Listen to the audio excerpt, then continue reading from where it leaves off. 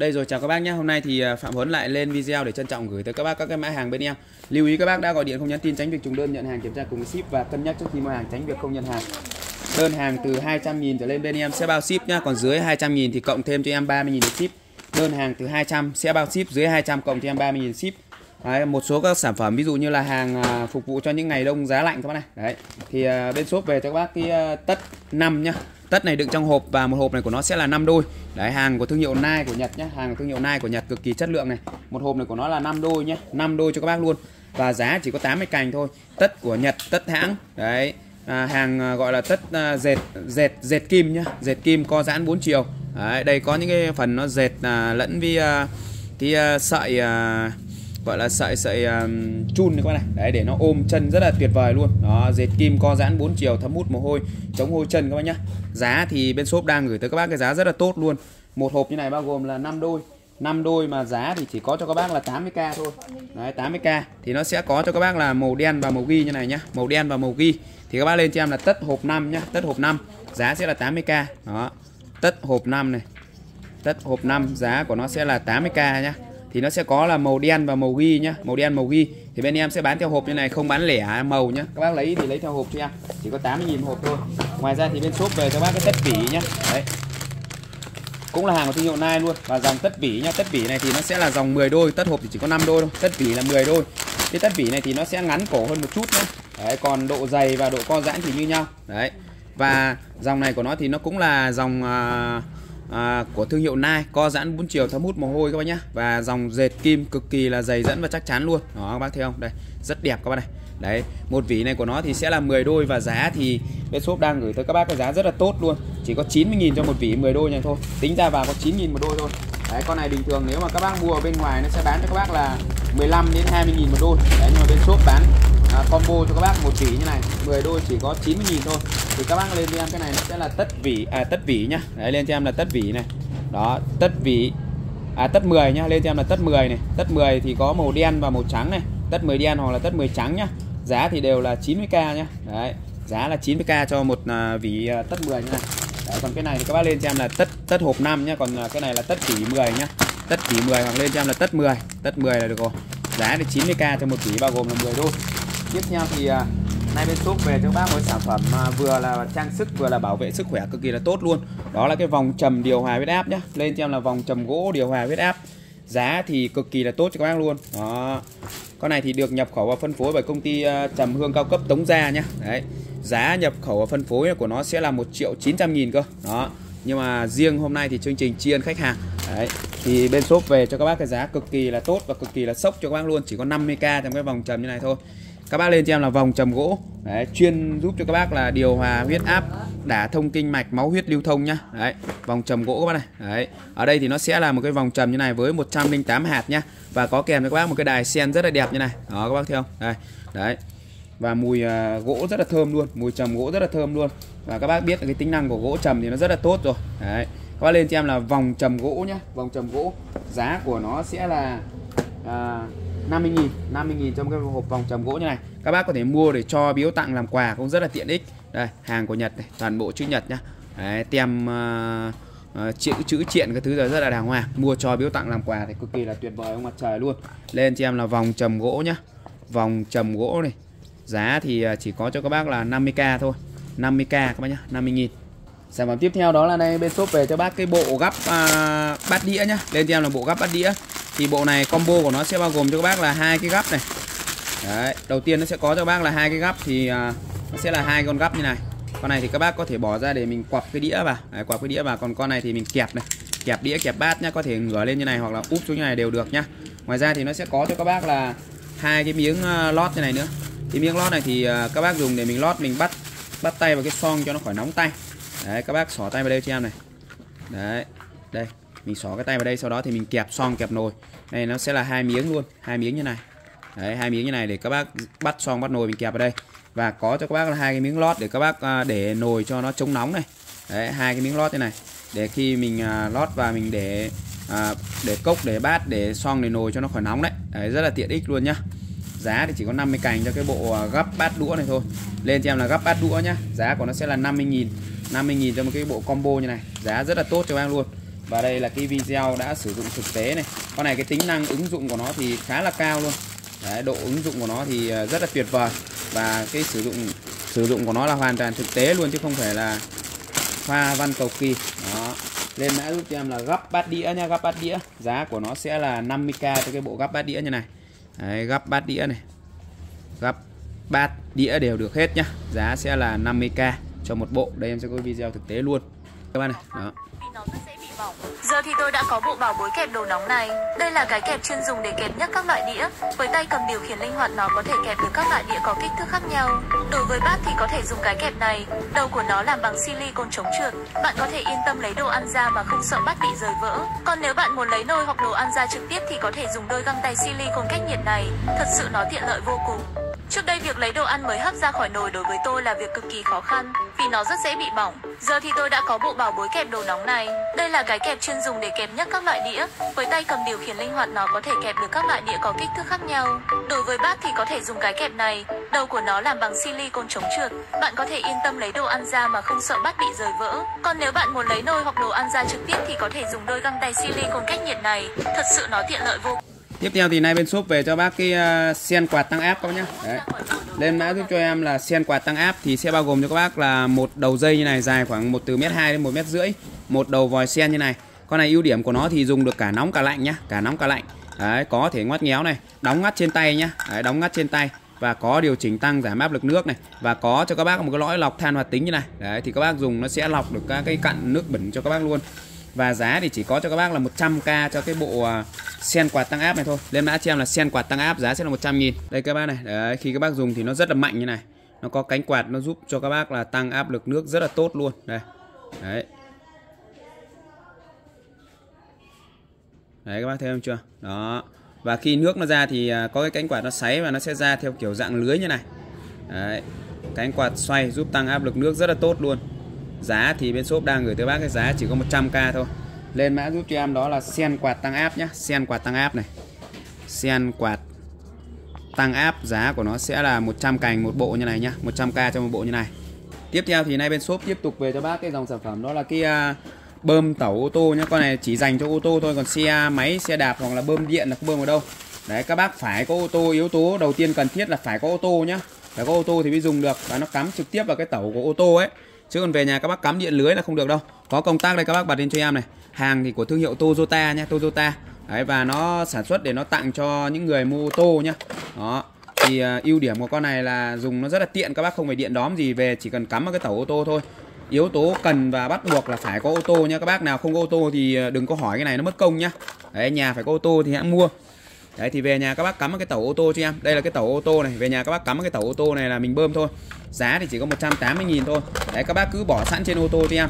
Khi mà mình di chuyển trên đường mà xe bỗng nhiên bị hết hơi, hoặc là các bác để qua đêm, đấy, hoặc là để lâu ngày không sử dụng nó hết hơi, thì các bác cắm vào tẩu ô tô, nổ máy lên cắm tẩu ô tô, sau đó thì mình bật lên là mình bơm cho em. Hàng thì của thương hiệu Toyota nhé. Hãng Toyota nó sản xuất để nó tặng cho khách hàng mua ô tô của nó. Đấy, cho nên là các bác lên là bơm tẩu ô tô nhé. Đấy, nhà có ô tô thì hãng mua, hãng hỏi các bạn, còn không có ô tô thì thôi, để tránh cái việc là nhầm lẫn giữa bơm tẩu ô tô và bơm bình thường. Lên cho em là bơm tẩu ô tô, giá sẽ là bơm tẩu ô tô này, tẩu ô tô nhá, giá sẽ là 180 cành nhá, 180k.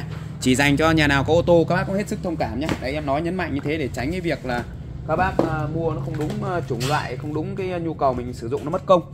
Tiếp theo thì bên shop về cho bác cái dòng sản phẩm đó là cái các bác lên cho em là bật lửa đồng hồ nhá, bật lửa kèm đồng hồ như này. Giá thì chỉ có 100 cành thôi. Đấy, và khi các bác sử dụng thì nhấp cái này vào cho em là đồng hồ nó sẽ chạy này. Đấy, đồng hồ đang chạy nhá. Đấy, và khi mình bật thì nó sẽ có cả đèn sáng này. Đấy, ấn này sẽ có đèn sáng này. Con này rất là đẹp luôn. Đó, lên cho em là bật lửa đồng hồ nhá. Màu của nó là màu gỗ đậm rất là đẹp này. Đấy, màu gỗ đậm rất là đẹp này.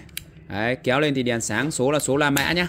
Đấy, con này thì về nhà các bác tự bơm ga vào cho em, đựng trong một cái hộp cực kỳ chất lượng như này. Hàng của hãng của Nhật cực kỳ chất lượng cho các bác luôn. Đó, số La Mã này. Giá thì chỉ có cho các bác là 100k thôi, 100.000 nhá. Hàng nội địa của Nhật cực kỳ cao cấp cho các bác luôn. Lên mã giúp cho em đó là bật lửa đồng hồ nhá. Bật lửa kèm với lại đồng hồ luôn. Giá sẽ là 100 cành nhá. 100 cành cho con bật lửa đồng hồ như này. Về nhà các bác tự bơm ga giúp cho em nhá. Tự bơm ga này. Tự bơm ga. Chưa có ga đâu nhá. Về nhà các bác tự bơm ga vào là được. Giá sẽ là 100k. Đó.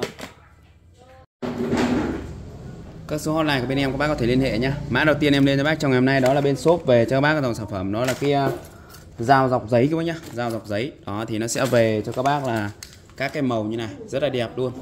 Đó, và giá thì bên shop đang gửi cho bác cái giá đó là 15.000 một chiếc như này nha. Các bác mua lẻ thì sẽ là 15.000 một chiếc, còn mua từ 3 chiếc thì giá bên shop gửi tới các bác cái giá đó là 10.000 một chiếc. Tức là 3 chiếc là 30.000. Còn các bác mua lẻ thì nó sẽ đắt hơn. Mua lẻ sẽ là 15.000 một chiếc nhá. Đấy, lên mã cho em là dao dọc giấy này. Hàng cực kỳ là ngon luôn. Con này thì thay lưỡi rất là dễ, các bác chỉ cần tháo cho em cái đít này ra này, sau đó thì mình đẩy ra như này là mình thay được lưỡi chưa? Thay lưỡi nhá, rất là ok luôn. Đó. Và giá thì bên shop đang gửi tới bác cái giá rất hợp lý nhá. Lên mã giúp cho em là dao dọc giấy nhá, dao dọc giấy. Đấy, rất là ngon luôn. Bên ngoài của nó thì nó sẽ là bằng cao su non nhá, bên ngoài bằng cao su non, bên trong bằng nhựa cứng, cực kỳ là dày dẫn và chắc chắn luôn. Thay lưỡi cực kỳ dễ dàng. Đấy, nghe cái lẫy của nó kêu đã rất là đã rồi các bác nhá. Lò xo lò viết rất là ngon luôn. Giá thì bên shop đang gửi tới bác cái giá đó là mua lẻ sẽ là 15.000 một chiếc nhá. Còn combo từ 3 chiếc trở lên thì giá của nó sẽ là 10.000 một chiếc nhá. Đó, mua lẻ này. Mua lẻ thì sẽ là 15k một chiếc nhá. Còn mua từ 3 cái trở lên thì sẽ là 30.000 nhá. 3 cái là bằng 30k. Đó. 3 cái này, 3 cái là bằng 30.000 nhá. Còn mua lẻ sẽ là 15.000 một chiếc nhá. 15.000 một chiếc. Đó. Tiếp theo thì bên shop tiếp tục về cho bác cái lô tô vít bãi nhá, tô vít bãi Nhật. Đó, hàng siêu đẹp cho các bác luôn. Đó. Thì bên shop bán cho các bác theo kiểu cân ký nhá, cân ký đấy. Một cân của nó thì nó sẽ vào khoảng trên dưới 10 cái nhá. Đấy, em sẽ cân ngẫu nhiên cho các bác luôn. Đó. Một cân của nó thì khoảng trên dưới 10 cái như này. Và giá thì bên shop đang gửi tới các bác cái giá đó là 110.000 cho một cân nhé. 110.000 cho một cân các bạn này. Đấy. 110.000 cho một cân như này. Đấy, to nhỏ lớn bé mẹ con đầy đủ cả các bác nhé. Đấy. To nhỏ lớn bé mẹ con ngắn dài đầy đủ cho các bác luôn. Đó, đây. Nó sẽ là một cân vít, nó sẽ là như này các bác nhé. Đấy, một cân vít như này các bác này. Đấy. Đây thì nó sẽ đầy đủ cho các bác luôn. Đây. Đây các bác. Đó, đây nó sẽ là một cân nhá, một cân của nó đây. Đấy. Dẹt tròn 3 khe múi miếc đầy đủ cho các bác luôn. Dẹt tròn 3 khe múi miếc đầy đủ cho các bác nhá. Đó, có dẹt, có tròn, có 3 khe, có múi đầy đủ cho các bác luôn. 2 này, đấy, 4 này, 6 này, 8 này, 10 này, 12 này. Đấy, nó sẽ vào khoảng là từ 12 đến 15 chiếc nhá, từ 12 15 chiếc tùy theo to nhỏ lớn bé mẹ con. Đó, combo cho các bác như vậy để các bác lựa chọn nhá. Đấy. Thì bên shop sẽ bán theo cân ký như vậy để các bác biết nhá. Đấy. Một cân của nó sẽ là vào khoảng là từ 12 đến 15 chiếc. Các bác lên cho em là vít cân ký nhá, vít cân ký. Đấy. Từ 12 đến 15 chiếc như này. To nhỏ lớn bé mẹ con dài ngắn khác nhau đầy đủ cho các bác luôn. Đó. Và giá thì bên shop sẽ gửi tới các bác cái giá đó là 110.000 nhá. Còn bác nào mua lẻ thì nửa cân thì sẽ là 65.000. Đó đây. Đấy. Rất là ngon luôn các bác này. Đây. To nhỏ lớn bé mẹ con dẹt tròn 3 khe múi khế ngắn dài đầy đủ cho các bác luôn. Một cân này thì nó sẽ là hàng rất là phổ thông để cho các bác sử dụng rồi. Đó, trên chục cái nhá, giá chỉ 110.000 thôi. Bình thường nếu các bác bây giờ ra ngoài cửa hàng mà mua một con vít xịn sò ngon như này, giá của nó cũng phải 25-30.000 rồi nhá, 25-30.000 rồi. Đó, thế mà bên shop bán cho các bác nhá. Đó, combo cho các bác như này, giá chỉ vào cho các bác là 110.000 cho một cân. Đấy, các bác lên cho em là vít.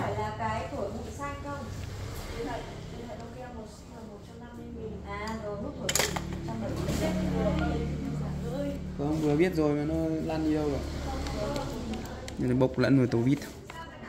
Các bác lên cho em là vít cân ký nhá. Đấy, vít cân ký này. Đó, vít cân ký. Giá thì bên shop bán cho các bác 1 kg thì sẽ là bằng 110k nhá. 110k cho 1 kg. Đó. Còn các bác mua lẻ thì sẽ là nửa cân nhá, 0,5 kg. Thì sẽ là 65k nhá, 65k cho 0,5 kg. Đó, giá cực kỳ là tốt cho các bác luôn. Đó. Sản phẩm tiếp theo đó là nay bên shop tiếp tục về cho các bác cái dòng sản phẩm đó là cái cưa gấp các bác nhé. Đấy, cưa gấp các bác này. Đấy, hàng về số lượng và giá rất là tốt cho bác luôn. Đấy, các bác lên cho em là cưa gấp trắng đen nhá, cưa gấp trắng đen. Con này bên em đang bán là 70.000 nhá. Đấy, hàng nội địa của Nhật đây. Đấy, Japan các bác này. Nó Japan, made in Japan các nhá. Đấy, hàng rất là đẹp cho các bác luôn. Đấy, hàng có tem mác thương hiệu các thứ đàng hoàng. Đẻ cong thoải mái luôn các bác này, uốn cong thoải mái luôn. hàng nội địa của Nhật các bác biết rồi. Đấy, uốn cong thoải mái luôn, gấp gọn rất là ok. Các bác có thể dùng để mình cưa cây, cưa cành. Chiều dài của lưỡi cưa này thì sẽ là 30 cm nhé. Các bác dùng để cưa rất là ngon luôn. Con này thì nó sẽ là dòng cưa mở hình hạt bòng như này. Khi các bác cưa thì nó rất là êm. Đấy, mềm mượt, dễ cưa. Đấy, ví dụ như là mùn cưa này, hoặc là các cái loại như là nhựa cây này, mùn cưa thì nó sẽ đọng vào các cái phần mở hạt bòng như này. Thì khi các bác cưa nó sẽ nhẹ nhàng này con này. Đấy, đây các bác nhá. Rất là ngon luôn. Bẻ cong thoải mái này. Đấy, bẻ cong thoải mái luôn. Gấp gọn rất là ok này. Giá thì bên shop đang gửi tới bác cái giá đó là 70.000. Đợt này về cho bác giá chỉ còn là 50.000 thôi. Lên mã giúp cho em là cưa gấp trắng đen nhá. Cưa gấp trắng đen. Giá sẽ là 50.000 cho con cưa gấp trắng đen như này con này. Đấy. Lên mã giúp cho em đó là cưa gấp trắng đen nhá. Đó. Đây. Quá lên cho em là cưa gấp trắng đen. Đó. Cưa gấp này. Đó. Cưa gấp trắng đen nhá. Đó, cưa gấp trắng đen. Giá của nó sẽ là đang bán là 70k nhá. Đợt này về cho bác giá chỉ còn là 50.000 thôi. 50k cho một con cưa gấp trắng đen như này nhá. Cưa gấp trắng đen 50.000. Đó. Hàng rất chất lượng cho các bác luôn. Mở ra mở vào cực kỳ là ngon luôn. Gấp gọn này, rất là tiện dụng nhá.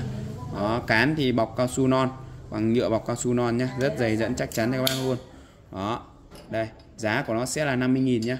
Sản phẩm tiếp theo, đó là nay bên shop tiếp tục về cho các bác cái dòng sản phẩm đó là cái dây điện xanh nhá. Các bác lên cho em là dây điện xanh. Con này thì bên shop đang gửi tới bác một cái dây điện xanh như này. Thì nó sẽ có theo biểu nhá. Đấy. Hàng dây 2.5 nhá, dây 2.5. Đó. Dây của Nhật các bác nhá. Đây, Japan CU này. Đó, Japan nhá, dây lõi đồng 2.5 nhá. Đây. FA 2.5 con này. Đây. FA 2.5 nhân với 2 dây nhá. Hàng ổ đúc có đèn báo nhá. Con này thì nó sẽ là hàng dòng ổ đúc có đèn báo luôn. Đây em sẽ cắm thử cho bác xem này. Đó, ở đây nó sẽ có một cái đèn báo như này các bác này. Khi cắm điện vào là cái ổ đúc này có đèn báo các bác nhá. Ổ đúc có đèn báo như này. Hàng này thì nó sẽ là hàng chống va đập thoải mái luôn các bác nhá. Có đèn báo sáng này, có 3 ổ cắm nhá. Chống va đập thoải mái luôn, kết nối cực kỳ là tốt này, rút ra này, cắm vào này. Đấy, có đèn báo luôn nhá.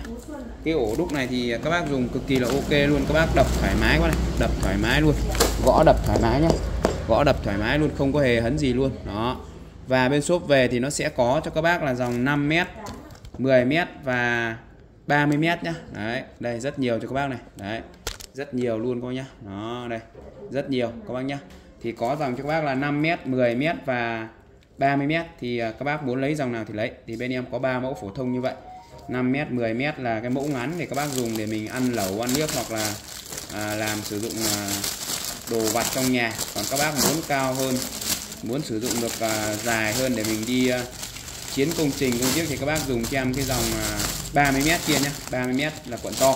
Đó thì bên shop sẽ bán theo biểu có nhé. Đấy, theo biểu thì 5m sẽ là 205m này. Đấy, các bác lên cho em là dây xanh nhá. Lên cho em là dây xanh hoặc là dây điện xanh cũng được. Dây điện xanh nhá. Đấy. Dây điện xanh. Đấy, dây điện xanh này. Đấy, 5m sẽ là 220k nhá, 220k.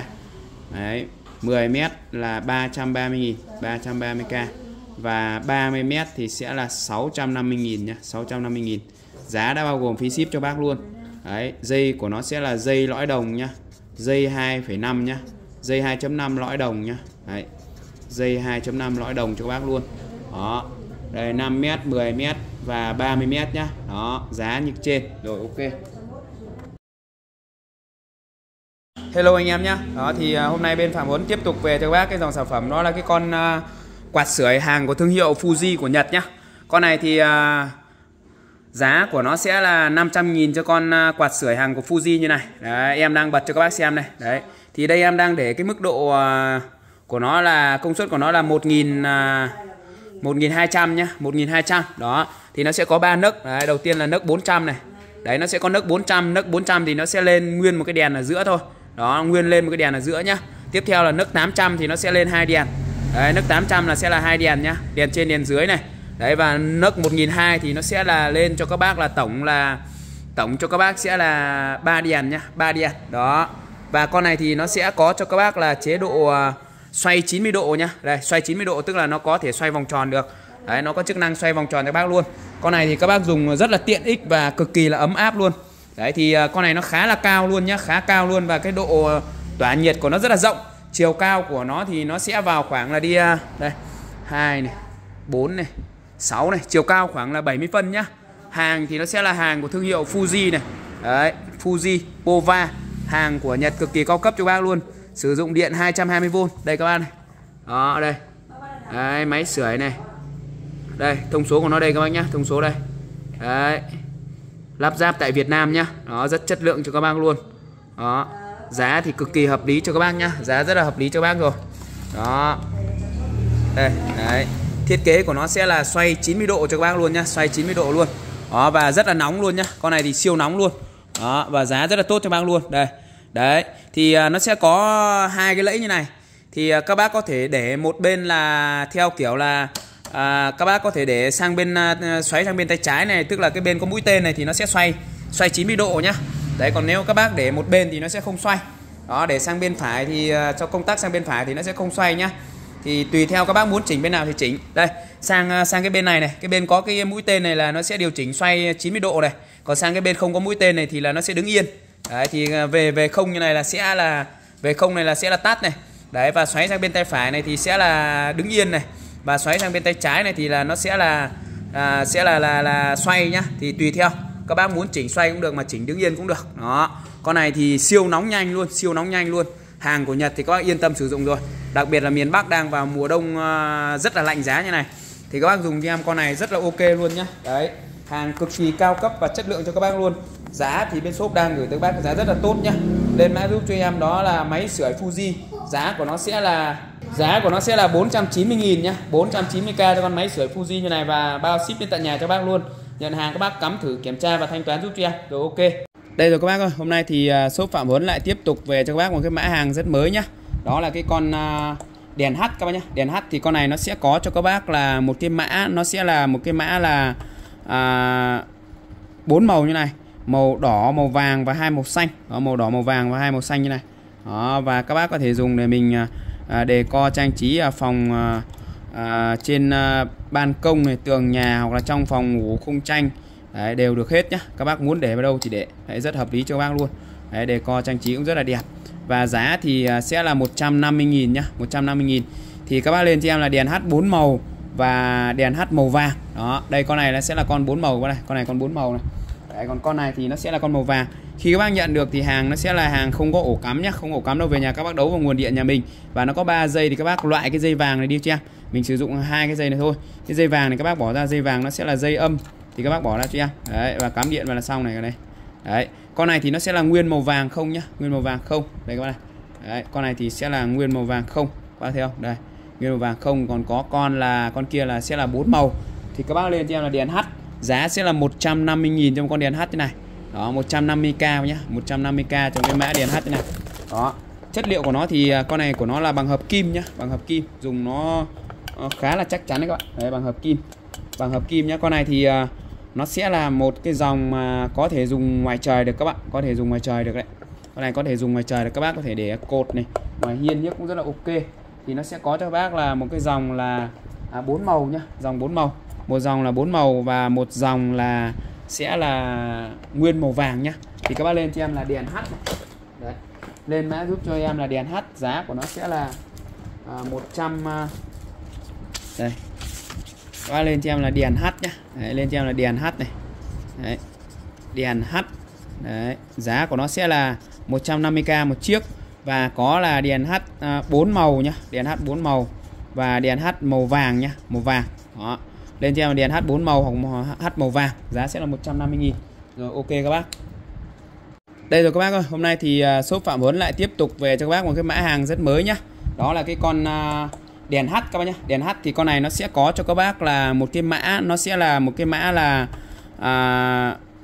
4 màu như này. Màu đỏ, màu vàng và 2 màu xanh. Đó, màu đỏ, màu vàng và 2 màu xanh như này. Đó, và các bác có thể dùng để mình decor trang trí phòng trên ban công này, tường nhà hoặc là trong phòng ngủ khung tranh.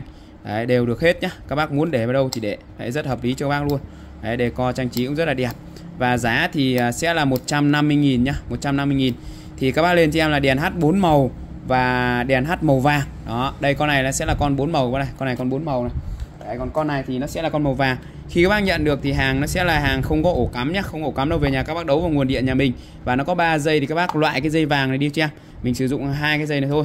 Cái dây vàng này các bác bỏ ra, dây vàng nó sẽ là dây âm thì các bác bỏ ra cho em. Đấy, và cắm điện vào là xong này, đây. Đấy, con này thì nó sẽ là nguyên màu vàng không nhá, nguyên màu vàng không. Đây các bác này. Đấy, con này thì sẽ là nguyên màu vàng không. Các bác thấy không? Đây, nguyên màu vàng không, còn có con kia là sẽ là 4 màu. Thì các bác lên cho em là đèn H, giá sẽ là 150.000 trong con đèn H thế này. Đó, 150k nhá, 150k trong cái mã đèn H thế này. Đó. Chất liệu của nó thì con này của nó là bằng hợp kim nhá, bằng hợp kim, dùng nó khá là chắc chắn đấy các bạn. Đấy, bằng hợp kim. Bằng hợp kim nhá. Con này thì nó sẽ là một cái dòng mà có thể dùng ngoài trời được các bạn, có thể dùng ngoài trời được đấy. Con này có thể dùng ngoài trời được, các bác có thể để cột này, ngoài hiên nhất cũng rất là ok. Thì nó sẽ có cho các bác là một cái dòng là 4 màu nhá, dòng 4 màu. Một dòng là 4 màu và một dòng là sẽ là nguyên màu vàng nhá. Thì các bác lên cho em là đèn H này. Đấy. Lên mã giúp cho em là đèn H, giá của nó sẽ là 100 đây. Các bác lên cho em là đèn H nhá. Đấy, lên cho em là đèn H này. Đấy. Đèn H.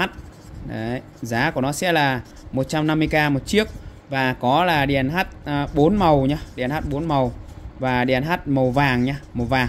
Đó. Lên cho em đèn H 4 màu hoặc H màu vàng, giá sẽ là 150.000. Rồi ok các bác.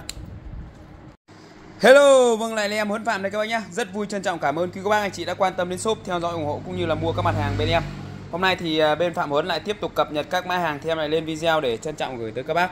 Các bác xem kênh đừng quên cho em xin một nút like, một nút đăng ký kênh và chia sẻ kênh giúp cho em. Đơn hàng từ 200.000 trở lên bên em sẽ bao ship nhé. Lưu ý các bác đã gọi điện không nhắn tin tránh việc trùng đơn. Nhận hàng thì các bác cứ tưng bừng kiểm tra cùng với ship cho em và cũng cân nhắc trước khi mua hàng, tránh việc không nhận hàng. Rồi em sẽ đi vào chi tiết luôn. Các số hotline của bên em các bác có thể liên hệ nhé. Đơn hàng từ 200.000 trở lên bên em sẽ bao ship này. Mã đầu tiên em lên cho bác đó là cái mũ da bò hàng của thương hiệu Gucci nhá. Đấy, hàng thương hiệu Gucci các bác này. Đây, hàng của thương hiệu Gucci. Đấy, và hàng của nó sẽ là hàng của Ý này, Gucci của Ý, made in Italia nhá, Italia đây. Đó. Và giá thì bên shop đang gửi tới các bác cái giá đó là 350.000. Cái phần khóa này của nó thì nó sẽ là bằng đồng nhá, và các bác có thể thả ra thả vào rất là ok luôn. Đấy, thì các bác có thể tùy chỉnh để mình thả ra thả vào nó rất là ok nhá. Thì các bác có thể tùy chỉnh theo những cái mức mà các bác mong muốn này. Đó. Đấy, thì nó sẽ tùy chỉnh như này. Đấy, cỡ to cỡ nhỏ tùy theo các bác điều chỉnh. Con này thì độ cực kỳ đẹp và ôm đầu luôn. Đấy, chất liệu của nó 100% là da bò tự nhiên nhá. 100% là da bò tự nhiên hết, bao cho các bác về đốt thoải mái luôn. Test đốt thoải mái, các bác đốt tránh cho phần chỉ này ra được nhá. Các bác cứ đốt vào giữa này cho em. Đó, giá thì sẽ là 350.000. Bên em có hai màu, sẽ bao gồm cho các bác là một màu đen và một màu nâu nhá, một màu đen và màu nâu xám như này. Đó, một màu đen và màu nâu. Đấy, hai màu nó khác nhau hoàn toàn như này nhá. Các bác lấy thì các bác lên cho em là mũ da bò, nó sẽ có hai màu, màu đen và màu nâu. Và giá thì bên shop đang gửi tới các bác cái giá đó là lên cho em là mũ da bò, giá của nó sẽ là mũ da bò này, mũ da bò, giá sẽ là 350k nhá. 350.000 cho con mũ da bò này và bao ship tại nhà cho bác luôn. 350.000. Tiếp theo thì nay bên shop tiếp tục về cho bác một cái mã sản phẩm tiếp theo đó là cái túi vuông nhá. Lên mã giúp cho em là túi vuông. Lô này về thì hàng nó sẽ có cho anh em các bác là hai màu, đó là màu xanh và màu xám nhá. Đấy, màu xanh và màu nâu như này. Đấy, màu nâu xám nhá. Đấy. Thì các bác lên cho em là túi vuông xanh hoặc là túi vuông màu xám này. Đấy, màu xám. Cái này đang lên là màu xám đúng không Phương? Màu xanh và màu xám nhá. Đấy, thì đây màu này sẽ là màu xám này. Đấy, màu xám hoặc màu nâu đấy. Còn màu này nó sẽ là màu xanh này. Đó, và con này của nó thì nó sẽ có quai đeo nhá, có quai đeo cho các bác. Hàng này thì nó sẽ là hàng của Nhật, cực kỳ chất lượng cho bác luôn. Quai đeo cũng đều trần da hết nhá, đều trần da hết, rất chất lượng con này. Con này thì bên shop đang gửi tới bác cái giá đó là 100. Các bác lên mã giúp nhau là túi vuông nhá, giá sẽ là 180.000. Đơn hàng từ 200 thì lên bên em sẽ bao ship, thì các bác cứ mua thêm một món gì nữa được 200 là sẽ bao ship thôi. Một con túi chất liệu của nó bằng da bò tự nhiên nhá, da bò tự nhiên, hàng siêu bền đẹp và chắc chắn quá này. Đây. Đấy. Của nó thì mặt đằng trước nó sẽ có cho các bác là 2 ngăn, mặt đằng trước là 2 ngăn nhá. Đấy, đằng sau thì sẽ là 1 ngăn. Khóa của nó thì 100% là bằng đồng hết này. Đấy, khóa bằng đồng hết nhá. Đấy, và bên trong này của nó thì nó sẽ có cho các bác là 1 ngăn phụ này và 1 ngăn có khóa nhá, 1 ngăn phụ, 1 ngăn có khóa. Con này thì khi mà cho đồ vào thì nó cũng ra khá là rộng luôn, ra khá là rộng luôn nhá. Đấy, và con này thì bên shop đang gửi tới các bác cái giá đó là 180.000. Có màu xanh và màu xám nhá, màu xanh và màu xám như này. Các bác lên mã giúp cho em đó là túi vuông nhá. Đấy, lên cho em là túi vuông này. Túi vuông sẽ có cho các bác hai màu, màu xanh và màu xám. giá sẽ là 180k cho một con túi vuông như này, 180.000 lên mã giúp cho em là túi vuông. Đó. Sản phẩm tiếp theo đó là nay bên shop tiếp tục về cho các bác cái khò ga đồng nhá. Lên mã giúp cho em đó là khò ga đồng, thì con này nó sẽ là một con khò ga. Đấy, và chất liệu của nó là bằng đồng đúc nhá, đồng đúc nguyên khối như này. Con này thì các bác có thể điều chỉnh tăng giảm ga ở đây này. Đấy, và cái này là điều chỉnh gió này, điều chỉnh gió ở đây. Đó, và là sẽ là một con khò đúc bằng đồng nguyên khối nhá. Bằng đồng đúc nguyên khối thì khi các bác dùng nó sẽ rất là bền bỉ và chắc chắn.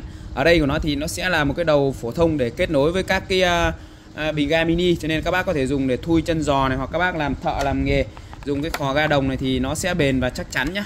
Đấy, lên mã giúp cho em là khò ga đồng, giá sẽ là 80.000 nhá. Đấy, lên cho em là khò ga đồng này, khò ga đồng nhá, khò ga đồng, giá của nó sẽ là 80k một chiếc nhá, 80k cho một chiếc khò ga đồng như này, giá cực tốt cho các bác luôn. Sản phẩm tiếp theo đó là nay bên shop tiếp tục về cho các bác cái dòng sản phẩm đó là cái lên mã giúp cho em đó là cái sơn inox nhá. Lên cho em là sơn inox. Con này thì nó sẽ là một cái dòng sơn để các bác sơn lên các cái bề mặt mà mình bị gọi là dỉ sét này, thấm dột các thứ, là các bác sơn lên cho em thì cực kỳ là ngon. Đây các bạn. Đấy, khi các bác xịt lên thì nó sẽ như này các bạn này. Đấy, đây nó sẽ là một cái lớp sơn bằng inox như này, nó sẽ tráng đều lên các bề mặt và chống dỉ sét rất là tốt nhá. Đấy, lên cho em là sơn inox, giá của nó sẽ là 80.000 cho một cái bình sơn inox như này. Dung tích của nó sẽ là 350ml các bác nhá, 350ml. Lên mã giúp cho em đó là sơn inox nhá, sơn inox. Sơn inox giá sẽ là 80k nhá, 80k cho một cái bình sơn inox như này. Đó, lên cho em là sơn inox chuyên để chống dỉ. Các bác có thể dùng để sơn đồ đang bị dỉ sét này, sơn phủ rất là tốt luôn. Đấy, inox 318 này. Đấy, inox 318 đây, sơn phủ chống dỉ sét rất là tốt luôn. Đặc biệt là các cái phần dỉ sét, hoặc là bác làm về đồ biển, tàu biển các thứ, giờ tàu bè là dùng cái này cho em rất là ok. Giá sẽ là 80k cho một cái chai sơn inox như này các bác nhá. Sản phẩm tiếp theo đó là nay bên shop tiếp tục về cho các bác cái các bác lên mã giúp cho em đó là cái led kim cương nhá. Đấy, nó sẽ là một cái dòng led dạng kim cương như này. Đấy, nó sẽ là cái phần hình tròn kiểu kim cương như này nhá. Đấy, và con này của nó thì có cắm điện trực tiếp luôn và rất là nhiều chế độ nhá. Và con này ưu điểm của nó là nó sẽ là một cái dòng cả cuộn như này, dài, chiều dài của nó sẽ là từ 4 đến 50 m nhá, từ 4 đến 50 m. Đấy, rất nhiều bóng và rất là dài luôn. Đấy, chiều dài của nó sẽ là từ 4 đến 50 m. Và các bác lên cho em là led kim cương. Đấy, led kim cương. Đấy, thì em có hai dòng là led kim cương vàng hoặc là led kim cương 7 màu nhá. Đấy, giá thì chỉ có 80k cho một cái cuộn led như này thôi. Chiều dài của nó thì từ 40 đến 50 m nhá. Lên giúp cho em là led kim cương này, led kim cương. Chiều dài của nó thì sẽ là từ 40 đến 50 m nhá, 40 đến 50 m. Và giá thì sẽ là 80k cho một cuộn led như này nhá. 80.000 cho một cuộn led kim cương như này. Giá rất hợp lý cho các bác luôn, chỉ có 80.000 thôi. Đấy, con này thì nó sẽ là dòng 7 màu nhá. Dòng 7 màu và dòng nguyên màu vàng. Thì các bác có thể là tùy theo nhu cầu mục đích của các bác sử dụng. Các bác có thể là lấy cái dòng 7 màu hoặc là lấy cái dòng nguyên màu vàng, tùy theo nhu cầu của các bác thôi. Cái này thì nó cũng rất là đơn giản thôi. Đấy, các bác có nhu cầu về cái dòng nào thì các bác sử dụng cái dòng đấy cho em. Đó, nháy tưng bừng luôn các bác nhá. Đấy, có hai loại như này, chiều dài từ 40 đến 50 m, có loại kim cương và loại màu vàng. Các bác muốn lấy màu nào thì lấy, tùy theo nhu cầu mục đích của các bác mình sử dụng cái nào thì mình lấy cái đấy cho em. Giá thì rất là hợp lý thôi, chỉ có cho các bác là 80.000 cho một cái cuộn led thế này. Đấy, giá rất là tốt rồi, các bác cũng chả đi đâu mua được một cái cuộn led giá hợp lý như này. Tiếp theo thì nay bên shop tiếp tục về cho các bác cái đèn ngủ nhá. Đấy, đèn ngủ.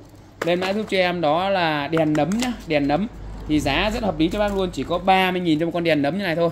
Đây, các bác cắm điện vào này. Đấy, ở đây thì nó sẽ có cái mắt cảm biến nhá. Mắt cảm biến thì khi mà trời tối thì nó mới sáng quá nhá.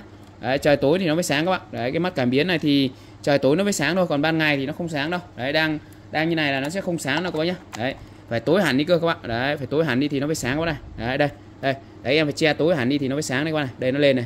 Đấy, phải che tối hẳn đi nó mới sáng này. Các bác thấy không? Đó. Tức là cảm biến các bác chỉ cần là cắm điện vào là xong. Ban đêm thì nó sẽ sáng nhá. Ban đêm thì nó sẽ sáng và ban ngày nó sẽ tự tắt. Đấy, và nó sẽ là hình cây nấm như này rất là đẹp này, hình cây nấm này rất là đẹp các bạn này. Đấy, lên mã cho em là đèn nấm nhá, đèn nấm. Giá thì chỉ có 30.000 cho một con đèn nấm này thôi. Đấy, giá 30.000. Lên mã giúp cho em là đèn nấm này. Đèn nấm. Đèn nấm nhá. Giá của nó sẽ là 30k, đợt này về cho bác còn 25k thôi. 25.000 cho một con đèn nấm như này nhá. Lên cho em là đèn nấm, giá sẽ là 25.000.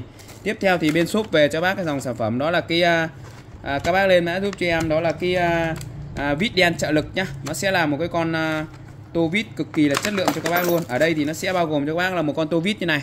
Đấy, một con tay công như này nhá. Tay công có xoáy nhanh, có đảo chiều cho các bác luôn. Xoáy nhanh đảo chiều các kiểu con này điều được luôn các bác nhá. Đấy, xoáy nhanh đảo chiều các kiểu con này điều được luôn.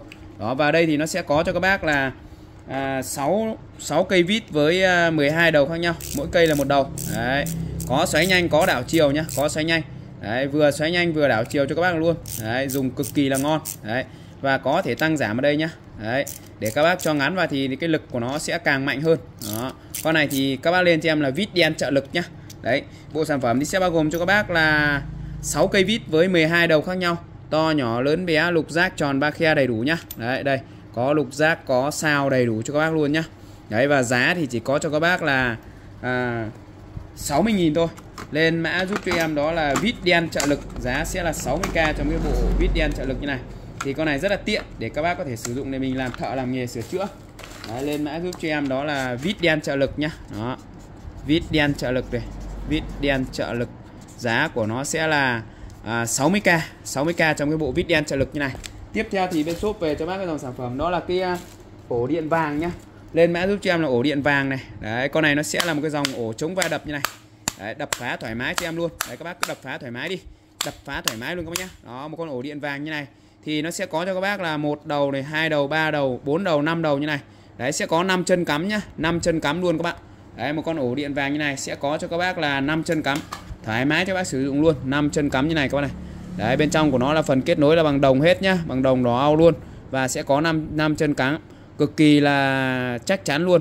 Và về nhà thì các bác bắt vít vào đây cho em, xoáy cái ốc này ra này, sau đó thì các bác đấu dây vào đây cho em. Đấy, con này thì chống va đập, các bác dùng để mình dùng thì nó rất là tốt, và của nó là công suất rất là cao, 16A 250V, hàng của Nhật cực kỳ chất lượng nhá. Lên mã giúp cho em là ổ vàng, giá chỉ có 45k thôi, 45k, 45.000 nhá. Đấy, 45k lên cho em là ổ vàng này. Ổ vàng giá sẽ là 45.000 cho một con ổ điện vàng như này. Tiếp theo thì nay bên shop về cho bác cái sản phẩm đó là cái các bác lên cho em là bộ đôi nạo Đức nhá. Bộ đôi nạo Đức giá thì chỉ có 70.000 cho một cái bộ đôi nạo như này thôi, bao gồm cho anh em các bác 2 chiếc luôn. Đấy, bao gồm cho các bác là 2 chiếc như này. Hàng to, dày dẫn chắc chắn, hàng thương hiệu HUİN hay hình người của Đức này. Một con thì nó sẽ là nạo ngang như này, và con này sẽ là nạo dọc nhá. Nạo dọc theo chiều cầm của tay, và con này thì sẽ là ngang theo chiều cầm của tay. Và tất cả hai con đều có cái phần để các bác ngoáy các cái phần bị dạng như là bị thẹo của củ khoai tây hoặc là các cái mụn đấy. Đấy là có cái phần này để các bác ngoáy ra này. Đấy, các bác đào nó ra, rất là tiện. Và hàng dày dẫn chắc chắn, chống rỉ sét rất là tốt, bằng inox nhá. Hàng thương hiệu HUİN của Đức, tay cầm to, dày dẫn chắc chắn. Giá thì một cái đôi nạo như này mà giá chỉ có 70.000 thôi. Đấy, thì các bác mua nó cũng chỉ tương đương bằng cái nạo ngoài chợ thôi. Hàng của Đức mà giá rất Việt Nam. Bình thường nếu các bác mua một cái nạo ngoài chợ bây giờ cũng phải 20 đến 30.000 rồi. Ở đây có 70.000 cho một cái đôi nạo hàng thương hiệu HUİN của Đức đẹp như này. Đấy, lên cho em là bộ đôi nạo Đức nhá. Bộ đôi nạo Đức giá sẽ là 70k. Đó, bộ đôi này, bộ đôi nạo Đức nhá. Đấy, bộ đôi nạo Đức giá của nó sẽ là 70k trên một đôi như này nhá, 70.000 trên một đôi như này. Đó. Tiếp theo thì nay bên shop về cho các bác cái dòng sản phẩm đó là cái bộ kim chỉ nhá. Các bác lên mã giúp cho em đó là hộp kim chỉ, thì ở đây nó sẽ đầy đủ cho các bác luôn, bao gồm cho các bác là đấy, thứ nhất là nó sẽ có cho các bác là đây. Đấy. Sẽ bao gồm cho các bác đựng trong một cái hộp như này nhá. Trong cái hộp thì có thước đo này, kéo này, kim băng này, rồi có cả cả cái đầu để các bác xỏ chỉ này, xỏ kim này, rồi chỉ kim đầy đủ cho các bác luôn. Đấy, lên mã giúp cho em là hộp kim chỉ, sẽ có cho các bác là 2 này, 4 này, 6, 8, 10, 12. Lô này về thì nó sẽ có cho các bác là 12 cuộn chỉ luôn. Đấy, 12 cuộn chỉ với 12 màu sắc khác nhau. Và giá thì rất hợp lý nhá. Đấy, lên mã giúp cho em đó là hộp kim chỉ, giá thì chỉ có 25k thôi. Hộp kim chỉ nhá. Hộp kim chỉ giá của nó sẽ là 25k. 25k cho một hộp kim chỉ như này. 25k rất rẻ luôn. Em đố các bác đi đâu mà mua được một cái bộ chỉ như này, bao gồm là 10 đến 12 cuộn. Đấy, thì có lô về 10, có lô về 12 nhá. Đấy, thì giá thì sẽ là cho các bác là đi 25.000. Tiếp theo thì nay bên shop về cho bác cái dòng sản phẩm đó là kia, các bác lên mã giúp cho em đó là cái cân treo cầm tay nhá, cân treo cầm tay. Đấy, thì nó sẽ có cho các bác cả pin luôn. Pin này các bác ra hiệu sách mua rất là sẵn thôi. Và các bác dùng thì con này nó cũng rất là bền pin, cho nên là mình dùng vô tư. Đấy, dùng lâu thoải mái. Thì nó sẽ là một cân treo cầm tay như này. Con này thì nó sẽ là cân được 50 kg nhá, 50 kg. Về nhà thì các bác lắp pin vào cái này cho em này, lắp pin vào đây, sau đó thì mình lắp vào đây cho em là xong này. Đấy, sau đó thì các bác bật lên. Nếu mà bật không lên thì mình đảo cái chiều pin lại cho em. Đấy, các bác đảo cái chiều pin lại cho em là ok nhá. Đảo chiều pin lại là mình sử dụng được thôi. Giá thì rất hợp lý nhá. Đây. Đấy, đảo chiều pin lại là khắc nó sẽ lên thôi. Đây. Đấy, và con này thì nó sẽ có cho các bác là chế độ cân LB này. Đấy, cập nhật nhiệt độ này. Đấy, cập nhật nhiệt độ kg LB. Đó. Thì các bác cân thì để cho em chế độ kg như này là xong này. Đó, đây kg. Và con này có cả cập nhật nhiệt độ luôn nhá, 28 độ C này. Đó, rất là tiện. Thì bây giờ em sẽ cân thử cho các bác xem nhá. Đây. Đấy, ví dụ đây em cân cái cuộn dây điện này các bác nhá. Đây em cân cái cuộn dây điện này. Đó. Thì nếu mà đồ dài thì các bác có thể quặc chéo lên như này. Còn đồ ngắn thì các bác có thể quặc cân trực tiếp luôn. Đây các bác này. Đó. Và cái này của nó sẽ là 0,60 kg, tức là 6 lạng cho một cái cuộn dây điện như này các bác này. 6 lạng cho một cuộn dây điện như này. Giá rất hợp lý cho các bác luôn. Lên mã giúp cho em đó là cân treo nhá, cân treo cầm tay như này. Giá sẽ là, các bác lên mã giúp cho em đó là cân treo nhá, giá sẽ là 70k. Đó, cân treo cầm tay này, giá sẽ là 70k cho một con cân treo cầm tay như này. Rồi ok. Đơn hàng từ 200.000 trở lên bên em sẽ bao ship các bác nhá. Lưu ý các bác đã gọi điện không nhắn tin tránh việc trùng đơn. Nhận hàng kiểm tra cùng với ship và cân nhắc trước khi mua hàng. Các bác cứ mua đủ 200.000 là bên em sẽ bao ship thôi. Đấy, nhắc lại các bác là đơn hàng từ 200k trở lên là bên em sẽ bao ship. Bên em thì ship code toàn quốc, các bác nhận hàng kiểm tra thanh toán. Đối với các cái đơn hàng mà hàng giá trị hoặc là hàng dễ vỡ thì các bác yêu cầu là phải chuyển khoản cọc thì bên em mới đi hàng các bác nhé. Đó là lưu ý các bác giúp cho em. Các số hotline của bên em các bác có thể liên hệ nhé. Mã đầu tiên em lên cho bác đó là các bác lên mã giúp cho em đó là đèn dầu nhá, đèn dầu. Con này thì giá bên shop đang gửi tới các bác cái giá đó là 130.000 cho một con đèn dầu như này các bác này. Đấy. Con này thì rất tiện ích luôn. Hàng thì nó sẽ là bằng hợp kim và giả cổ như này. Đó, rất đẹp quá nhá. Khi các bác sử dụng thì các bác kéo cái lẫy này lên cho em, kéo cái lẫy này lên để mình châm dầu vào đây. Đấy, và châm lửa nhá. Còn dầu thì các bác đổ vào cái này cho em này, đổ cái này cho em. Đó. Con này thì các bác có thể dùng để mình để trên ban thờ này. Đấy, hoặc trang trí decor này, hoặc dùng để làm gọi là đồ cổ rất là ok luôn. Đấy, cái này cái nắp của nó rất là chặt này để các bác cho dầu vào đây. Và cái này là cái bấc này, đấy cái bấc đèn của nó này. Đấy, thì cái bấc này thì các bác cứ sử dụng thôi. Bấc của nó rất là dài cho nên là mình dùng được rất là lâu năm luôn. Và rất là đẹp, các bác có thể treo lên như này đề phòng khi mất điện này, mưa gió bão bùng này, hoặc là các bác có thể dùng để trang trí trên ban thờ này, hoặc là dùng để mình decor. Đấy, cũng rất là đẹp các bác nhá. Đây, đấy có cái lẫy gạt các thứ như này này để các bác có thể mở ra để mình châm dầu này. Đấy, các bác có thể châm nửa dưới này cũng được, hoặc châm ở trên tùy theo cái nhu cầu của các bác nhá. Đó, đây rất đẹp cho các bác luôn. Đây, đấy, và rất là xịn sò nhá. Quai đeo, quai sách các bác có thể treo trực tiếp như này. Đấy, hoặc là treo qua cái quai này rất là ok nhá. Đấy, quai này, quai sách, quai đeo đều được hết nhá. Rất đẹp luôn. Đấy, chất liệu của nó thì bằng hợp kim và của nó thì nó sẽ là cái dòng sơn giả cổ như này rất là đẹp. Lên mã giúp cho em là đèn dầu nhá. Đèn dầu giá của nó sẽ là 130.000 cho một em đèn dầu như này các bác nhá. Đấy. Các bác lên mã giúp cho em đó là đèn dầu này. Đó. Lên cho em là đèn dầu nhá. Đèn dầu giá của nó sẽ là 130k một em nhá. 130.000 cho cái mã đèn dầu. Tiếp theo thì nay bên shop về cho các bác cái mã tiếp theo đó là cái đèn bão nhá. Các bác lên cho em là đèn bão. Đây nó sẽ là một con đèn như này, có kèm cho các bác cái dây sạc luôn. Dây sạc này thì về nhà các bác cắm trực tiếp điện 220, không cần phải qua trung gian, nó rất là tiện. Và nó có tấm pin sạc năng lượng mặt trời này đây các bác này. Đấy, đây cái đèn nó báo này là đang sạc năng lượng này các bác này. Đấy, em che đi nó sẽ tối này, bỏ ra nó sẽ sáng này. Đó, tức là cái tính năng hoạt động đèn năng lượng mặt trời. Ở đây thì nó sẽ có cho các bác là một quạt điện và một đèn. Đây, đèn thì các bác chỉ cần là khi nào sử dụng thì các bác kéo lên cho em là nó sẽ sáng nhá, kéo lên nó sẽ sáng. Đấy, thì các bác lên cho em là đèn bão nhá, đèn bão. Đó, và ở đây thì các bác lên cho em là đèn bão quạt đi, tại vì nó vừa là đèn vừa có một cái quạt như này, cho nên là lên cho em là đèn bão quạt này. Đó, đèn bão quạt. Đấy, nó sẽ có một cái quạt như này, gió cực kỳ mát luôn. Các bác nghe tiếng gió nó kêu chưa? Và con này thì thời gian mát của nó là thời gian quạt chạy của nó thì sẽ là từ 3 đến 5 tiếng tùy theo các bác sạc pin nhá. Pin càng nhiều thì chạy càng lâu. Đó, và rất là dày dẫn chắc chắn và rất là đẹp. Giá thì bên shop đang gửi tới các bác cái giá đó là chỉ có 100.000 cho một con đèn bão như này thôi. Cáp sạc, cáp xiếc đầy đủ cho các bác luôn. Về nhà các bác chỉ việc sử dụng thôi. Đấy, đầy đủ ngon lành, dây sạc, dây xiếc đầy đủ luôn. Và giá thì rất hạt rẻ nhá, giá siêu hạt rẻ cho các bác luôn. Một con đèn bão như này mà giá chỉ có cho các bác là 100k thôi. Lên cho em là đèn bão quạt nhá, đèn bão này. Đó, và có cả quạt luôn, cho nên là lên cho em là đèn bão quạt. Giá sẽ là 100k nhá. 100k cho cái đèn bão quạt như này. Đó. Tiếp theo thì nay bên shop về cho các bác một dòng sản phẩm đó là cái bộ nạo 3 món nhá. Các bác lên mã giúp cho em là nạo 3 món. Thì sản phẩm sẽ bao gồm cho các bác là 3 món, cho nên là bên em lên tên nó là nạo 3 món luôn. Đây. Thì sẽ bao gồm cho các bác là thứ nhất là một cái con nạo to này. Con này thì dùng để mặt này thì nạo vỏ này và mặt này thì nạo sợi này. Đấy, con này thì sẽ là đa di năng. Đấy, và có quai đeo như này, là có hai mặt, một mặt nạo vỏ, một mặt nạo sợi, rất là ok. Tiếp theo là con này thì nó sẽ có cho các bác là một cái nạo ngang như này, một cái nạo ngang như này, và có cái đầu này để các bác khuấy các cái phần bị sâu nhá, và một cái con dao như này. Con dao này thì bao gồm là một cái phần nhíp đằng sau để mình nhặt lông gà lông vịt này, và cái phần dao đằng trước này để các bác tỉa hoa quả hoặc là làm lòng gà lòng vịt đều ok hết nhá. Thì các bác lên cho em là nạo 3 món, giá thì chỉ có 30.000 thôi, 30.000 cho một cái bộ nạo 3 món như này. Giá siêu hạt rẻ cho các bác luôn. Đó, để các bác có thể mua về để mình sử dụng trực tiếp trong gia đình nhà mình luôn. Đấy, giá rất hợp lý các bác nhá.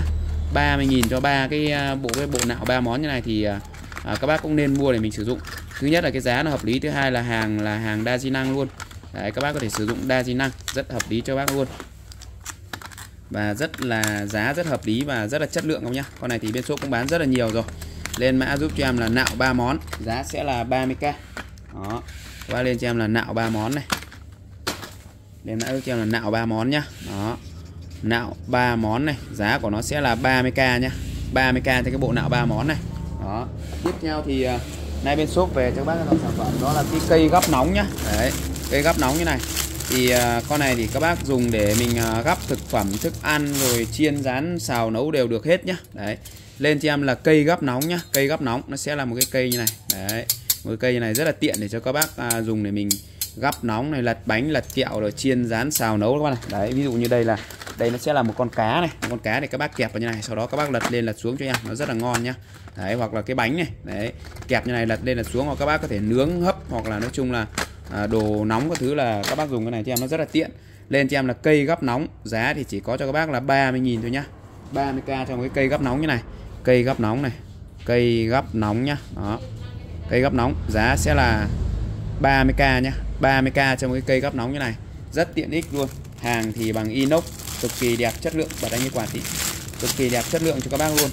Tiếp theo thì nay bên shop về cho bác sản phẩm đó là cái các bác lên mã giúp cho em đó là cái sen cao su nhá. Đây nó sẽ là một cái dòng sen bằng cao su như này, cực kỳ chất lượng cho các bác luôn. Đấy, tức là bằng nhựa, và cái đầu này của nó thì nó sẽ là có cao su như này. Đấy, có đóng ngắt trên tay này, có đóng ngắt trên tay này, có điều chỉnh tăng giảm áp lực nước này, điều chỉnh tăng giảm áp lực nước đóng ngắt trên tay, và nó sẽ có cái đầu cao su như này thì khi mình tắm thì mình massage nó rất là tốt luôn. Đấy, có dây cáp như này nhá, có dây nối như này, và hàng này nó sẽ là hàng nội địa của Nhật đây, made in Japan các bác này. Đó, made in Japan, hàng cực kỳ chất lượng cho các bác. Và con này thì bên shop cũng đang gửi tới các bác cái giá rất là tốt luôn, chỉ có cho các bác là 95.000 cho cái bộ sen cao su như này nhá. Đấy, 95k cho cái bộ sen cao su này các bác nhá. Đấy, lên mã giúp cho em đó là sen cao su nhá. Sen cao su giá của nó sẽ là 95.000 cho một cái bộ sen cao su như này. Đó, các bác lên cho em là sen cao su này, sen cao su giá sẽ là 95k nhá, 95k. Đây em sẽ có cái video thực tế cho các bác xem luôn. Đây các bạn. Kiểu dáng đơn giản khiến bạn yêu ngay từ cái nhìn đầu tiên. Bên trong tay cầm có chứa bộ lọc nước, có thể lọc sạch, phát tạp chất còn chống nước. Có tới 3 chế độ phun nước khác nhau dễ dàng chuyển đổi. Chế độ phun xương dễ dàng làm sạch các lỗ chân lông. Đối với các chị em hiệu quả chuyên nghiệp, bạn có thể yên tâm, tắm cũng có thể trở thành những bí mật làm đẹp của chị em. Rất đơn giản chỉ với vòi hoa sen lọc tăng áp đa chức năng này. Kiểu dáng đơn giản khiến bạn yêu ngay từ cái nhìn đầu tiên. Bên trong tay cầm có chứa bộ lọc nước, có thể lọc sạch, phát tạp chất còn chống nước. Có tới 3 chế độ phun nước khác nhau dễ dàng chuyển đổi. Chế độ phun xương dễ dàng làm sạch các lỗ chân lông. Đối với các chị em hiệu quả chuyên nghiệp, bạn có thể yên tâm. Đấy, lên mã giúp cho em là sen cao su nhá, giá thì chỉ có cho bác là 95.000 cho một cái bộ sen cao su như này thôi. Sản phẩm tiếp theo đó là nay bên shop tiếp tục về cho các bác cái mã sản phẩm đó là cái thước laser các bác nhá. Các bác lên cho em là thước laser, giá thì sẽ là 90 cành cho một con thước laser như này. Con này thì các bác có thể dùng để mình làm thợ làm nghề, nó rất là ok cho các bác luôn, rất ok nhá. Ở đây thì sẽ có cho các bác là một con thước như này, hàng mới tinh, nguyên đai nguyên kiện.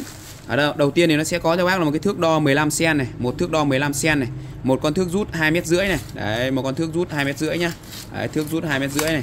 Tiếp theo là sẽ có cho các bác là 3 cái mực này, một cái nằm, một cái đứng và một cái nghiêng này. Đấy, Và cuối cùng của nó sẽ là một con laser như này nhá. Một con laser này các bác này. Đấy, rất tiện ích luôn. Đây này. Đấy các bác xem chưa? Cái tia laser này em dọi để lấy góc vuông này. Đấy, nó sẽ có cho các bác là lấy góc vuông nhá. Đấy. Đấy, các bác gạt lên thì nó sẽ là lấy tia nằm ngang này. Gạt xuống thì nó sẽ là tia đứng này. Và gạt giữa này thì gạt về giữa này thì nó sẽ là 2 tia lấy góc vuông nhá. Đấy, đây. Các bác này, rất là tiện ích luôn. Giá thì bên shop đang gửi tới các bác cái giá rất hợp lý nhá. Đấy. Chỉ có cho các bác là 90.000 cho một con thước laser như này thôi. Rất tiện ích luôn và rất nhiều chức năng nhá. Rất nhiều chức năng cho các bác luôn. Đây, các bác tắt cái tia laser tắt ở đây. Đó, thước rút này, rồi thước đo thứ đầy đủ luôn. Lên mã giúp cho em đó là thước laser nhá. Giá sẽ là 90 cành một em này. Đấy, 90 cành cho một em thước laser như này. Con này thì rất tiện ích rồi, để các bác có thể dùng để mình làm thợ, làm nghề, chế cháo, rồi nói chung là sử dụng làm đồ lặt vặt trong gia đình rất là ok luôn, và cái giá rất hợp lý nhá. Lên cho em là thước laser này.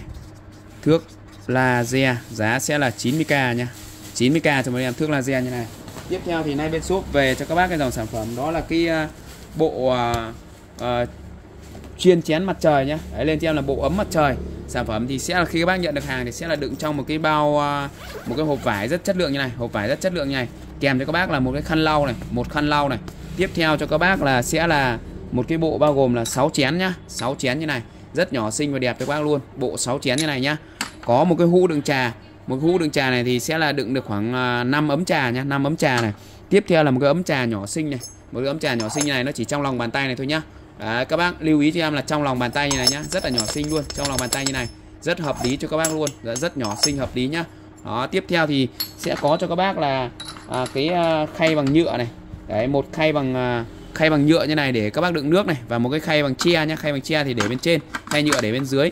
Thì khi các bác dùng thì nước rót xuống nó sẽ xuống như này. Đấy, và một cái khay để các bác tráng chè này, đấy, tráng cốc nhá, một cái kẹp như này. Đấy, bộ sản phẩm như này bao gồm cho các bác là 6 chén, một chuyên, một cái hũ đựng trà như này. Đấy, và một cái khăn lau luôn. Lên mã giúp cho em đó là ấm mặt trời nhá, ấm mặt trời. Giá thì bên shop đang gửi tới các bác cái giá siêu hạt rẻ luôn. Đó. Lên mã giúp cho em đó là ấm mặt trời nhá. Ấm mặt trời giá thì chỉ có cho các bác là 140.000 thôi. Đó. Ấm mặt trời giá sẽ là 140k nhá. Đấy, 140.000 cho cái mã ấm mặt trời như này. Đấy, rất hợp lý cho các bác luôn. Đầy đủ combo cho các bác luôn. Tiếp theo thì nay bên shop về cho các bác cái dòng sản phẩm đó là cái các bác lên mã giúp cho em đó là cái chổi lông phớt trần nhá. Đấy, thì con này thì khi mà các bác mở ra thì cái chiều dài của nó sẽ được khoảng là từ rút ra thì chiều dài của nó sẽ là được khoảng từ 2m4 đến 2m8 tùy theo. Và các bác chỉ cần là lắp đặt vào tem vào đây là xong. Đó. Rất tiện ích luôn, và cái giá thì rất hợp lý, chỉ có cho các bác là 55k cho một cái chổi lông phớt trần như này thôi. 55.000, giá cực kỳ hạt rẻ luôn đây nhá. Đây đấy. Đây của nó sẽ là một cái đầu lông tĩnh điện như này. Đầu lông tĩnh điện như này thì khi mà các bác lau chùi thì cái phần bụi nó sẽ quấn hút vào đây. Đấy. Bê hết vào đi.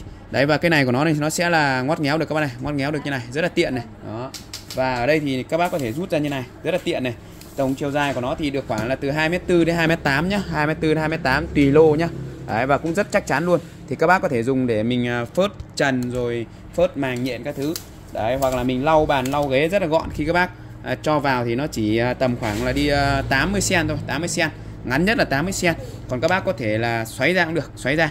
Đấy, mình muốn gọn hơn thì mình xoáy ra. Đấy, như này. Và mình có thể là cất đi. Còn các bác nào lười thì cứ để trực tiếp là mình dùng, hoặc bác nào cẩn thận thì cất đi. Lúc nào mình dùng thì mình lại xoáy ra. Đấy, và rất là tiện ích luôn. Giá thì rất hợp lý nhá, có hộp đựng cho các bác như này. Các bác lên cho em là chổi lông phớt trần giá chỉ có 55.000 thôi. Chổi lông này, chổi lông phớt trần nhá, chổi lông phớt trần giá sẽ là 55k, 55k cho các em chổi lông phớt trần như này. Tiếp theo thì nay bên shop về cho các bác cái dòng sản phẩm đó là cái lọ keo dán giày nhá. Các bác lên cho em là keo dán giày này. Một lọ này thì giá của nó sẽ là 15k nhá, 15k cho một lọ keo dán giày như này. Đấy, 15.000 cho một lọ thôi. Bác nào lấy từ 3 lọ thì bên em sẽ tính cho bác cái giá là 40.000 cho 3 lọ keo dán giày như này. Ở đây thì nó siêu chuyên. Keo này của nó là một cái dòng keo gọi là khô chậm các bạn, cho nên là dùng rất là tốt, và nó có cái đầu ti như này thì không bao giờ tắc này. Các bác chỉ cần là bơm vào như này thôi, nó sẽ là thuộc cái dạng keo như này con này. Đấy, keo này nó sẽ khô chậm thì rất là tốt luôn. Và cái đầu ti này thì các bác sử dụng thì không bao giờ lo bị tắc ở đầu nhá. Đấy, rất là thông minh. Giá sẽ là 15k cho một lọ keo dán giày như này. Đấy, và chuyên để dùng để dán giày nhá. Khi các bác lắp đây nhá, các bác lên cho em là bộ dao, bộ lưỡi kem nhá. Đấy, thì khi các bác nhận được hàng thì sẽ bao gồm cho các bác là một bàn cạo này, một lọ kem này, một bàn cạo, một lọ kem và 30 đến 35 lưỡi như này. Khi lắp đặt thì các bác chỉ cần là giữ cho em cái phần trắng này ngửa lên như này. Đấy, phần trắng này lên đằng trước và cái phần lưỡi thì úp xuống. Sau đó thì các bác cần nhấp như này thôi. Nhấp này, ấn nhẹ là nó vào luôn này, rất đơn giản nhá. Đây, khi các bác lắp thì không cần phải mạnh tay đâu. Trước tiên là tay mình nhấn cái này cho nó mở cái miệng này ra này. Nhấn này mở miệng ra, sau đó thì các bác chỉ cần nhấn vào này cho em là xong. Đó. Và các bác dùng để mình cạo râu này. Đấy, cạo râu vệ sinh rất là ok. Đấy, 2 lưỡi kép. Và bộ sản phẩm thì sẽ bao gồm cho các bác là từ 30 đến 35 lưỡi.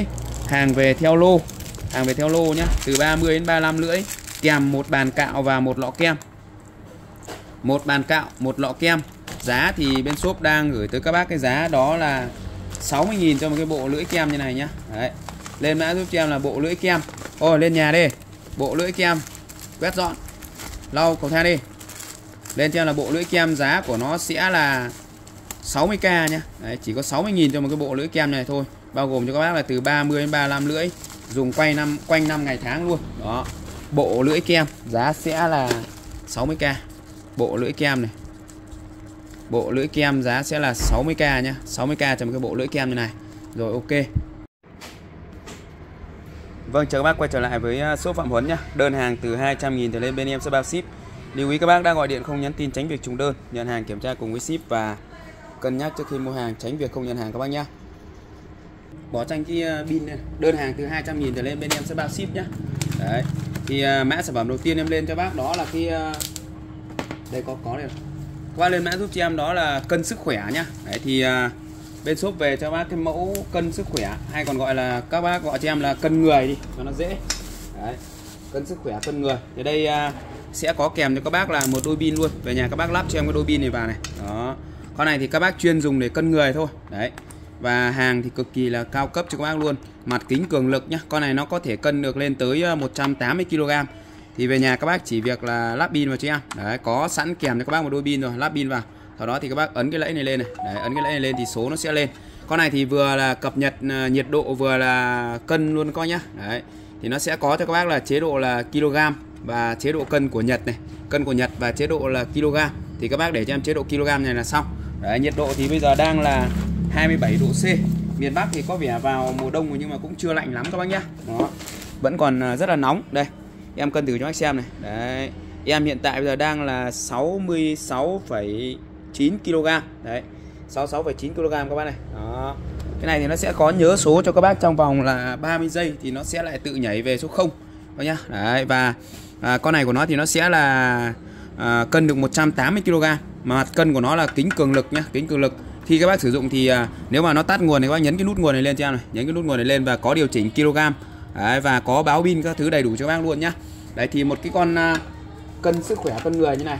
Các bác lên cho em là cân sức khỏe cân người nhá. Đấy. Cân sức khỏe này, đó, cân sức khỏe cân người.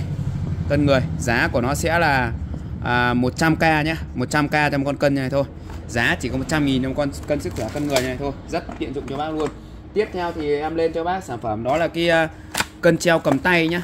Đấy, các bác lên cho em là cân treo cầm tay. Con này thì nó cũng có sẵn pin cho các bác luôn, và về nhà thì các bác có thể mua thêm pin. Mua thêm pin ở cửa hàng được các bác nhá. Mua thêm pin ở cửa hàng, ví dụ như là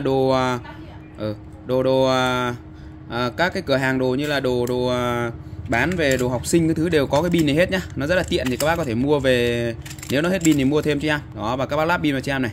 Con này thì nó cũng có chế độ là kg và cập nhật nhiệt độ luôn. Thì con này các bác lên mã giúp cho em là cân treo cầm tay nhá, cân treo cầm tay. Đấy, có cả kg này và cập nhật nhiệt độ luôn nhá. Đấy, nhiệt độ bây giờ đang là đây. Đấy, và 29 độ này và có cái độ cân như này. Đấy. Thì đây em sẽ cân thử cho bác xem luôn, và con này thì nó sẽ cân được là 50 cân nhá, cân được 50 cân. Đó, con này nó sẽ cân được 50 cân. Thì đây, em sẽ cân thử cho các bác xem này. Đó. Nó rất là tiện luôn nhá. Đây, thì các bác ví dụ như là mình cân thì mình có thể quạt vào như này. Quạt vào như này hoặc các bác đeo trực tiếp luôn. Đây. Đấy, thì con này các bác để cho em về chế độ là kg nhá. Đây. Con này của nó thì nó sẽ là 0,10 kg này. Đấy. Và các bác có thể điều chỉnh cho em. Đó. Thì khi cân thì các bác cứ cho về chế độ kg như này, sau đó các bác cân này. Đó là ok. Đấy. Thì nó rất là đơn giản vậy thôi các bác nhá. Đó. Đây. Và các bác bắt đầu cân nhá. Đây. 0,10 kg các bác này, rất là tiện ích nhá. Và giá thì bên shop nó sẽ có nhớ nhá. Đấy, giá thì bên shop đang gửi tới các bác cái giá rất là tốt luôn, giá rất là tốt luôn các bác nhá. Đó. Và giá rất là tốt luôn. Đây, đấy các bác để về không như này nhá. Các bác nhấn cái nút nguồn cho nó về không như này, sau đó thì các bác bắt đầu cân cho em. Con này thì các bác có thể cân đây, con này của nó sẽ là 0,40 kg nhá, 0,40 kg. Đấy, tức là 4 lạng. Và các bác có thể cân được cân nặng lên tới 50 cân nhá. Mắc của nó là 50 cân. Đấy, còn khi cân thì khuyến khích các bác là cân khoảng 2-30 cân là sẽ là ok. Đấy, tại vì 50 cân thì sợ là cái đầu đai này nó không chịu được nổi các bác nhé. Đó, mặc định của nhà sản xuất thì như vậy. Còn là khi cân thì các bác tùy theo thực tế để mình cân thôi, làm sao cho nó hợp lý nhá. Lên cho em là cân treo cầm tay nhá. Giá của nó sẽ là 90.000 ạ. Lên cho em là cân treo cầm tay, giá của nó sẽ là 90k. Đó. Các bác lên cho em là cân treo cầm tay này. Đó. Cân treo cầm tay 70.000 các bác nhá. Cân treo cầm tay. Đó. Cân treo cầm tay giá của nó sẽ là 70k thôi. 70.000 trong cái mã cân treo cầm tay như này. Tiếp theo thì bên shop về cho bác hai cái mã cân. Đó là cái mã cân 5 và cân 10. Đấy, cân 5 và cân 10. Thì con này các bác chuyên dùng trong nhà bếp hoặc là các bác buôn bán hàng hóa thì các bác dùng cái con này nó cũng rất là tiện các nhá. Đấy, dùng nó rất là tiện và đều có tính năng trừ bì hết nhá, đều có tính năng trừ bì hết. Con này thì các bác lên cho em là cân 5, nó sẽ là cân được 5 kg nhá, cân được 5 kg. Và giá này chỉ có 50k thôi, 50.000 cho con cân 5 như này. Đấy, các bác lên cho em là cân 5 này, cân 5.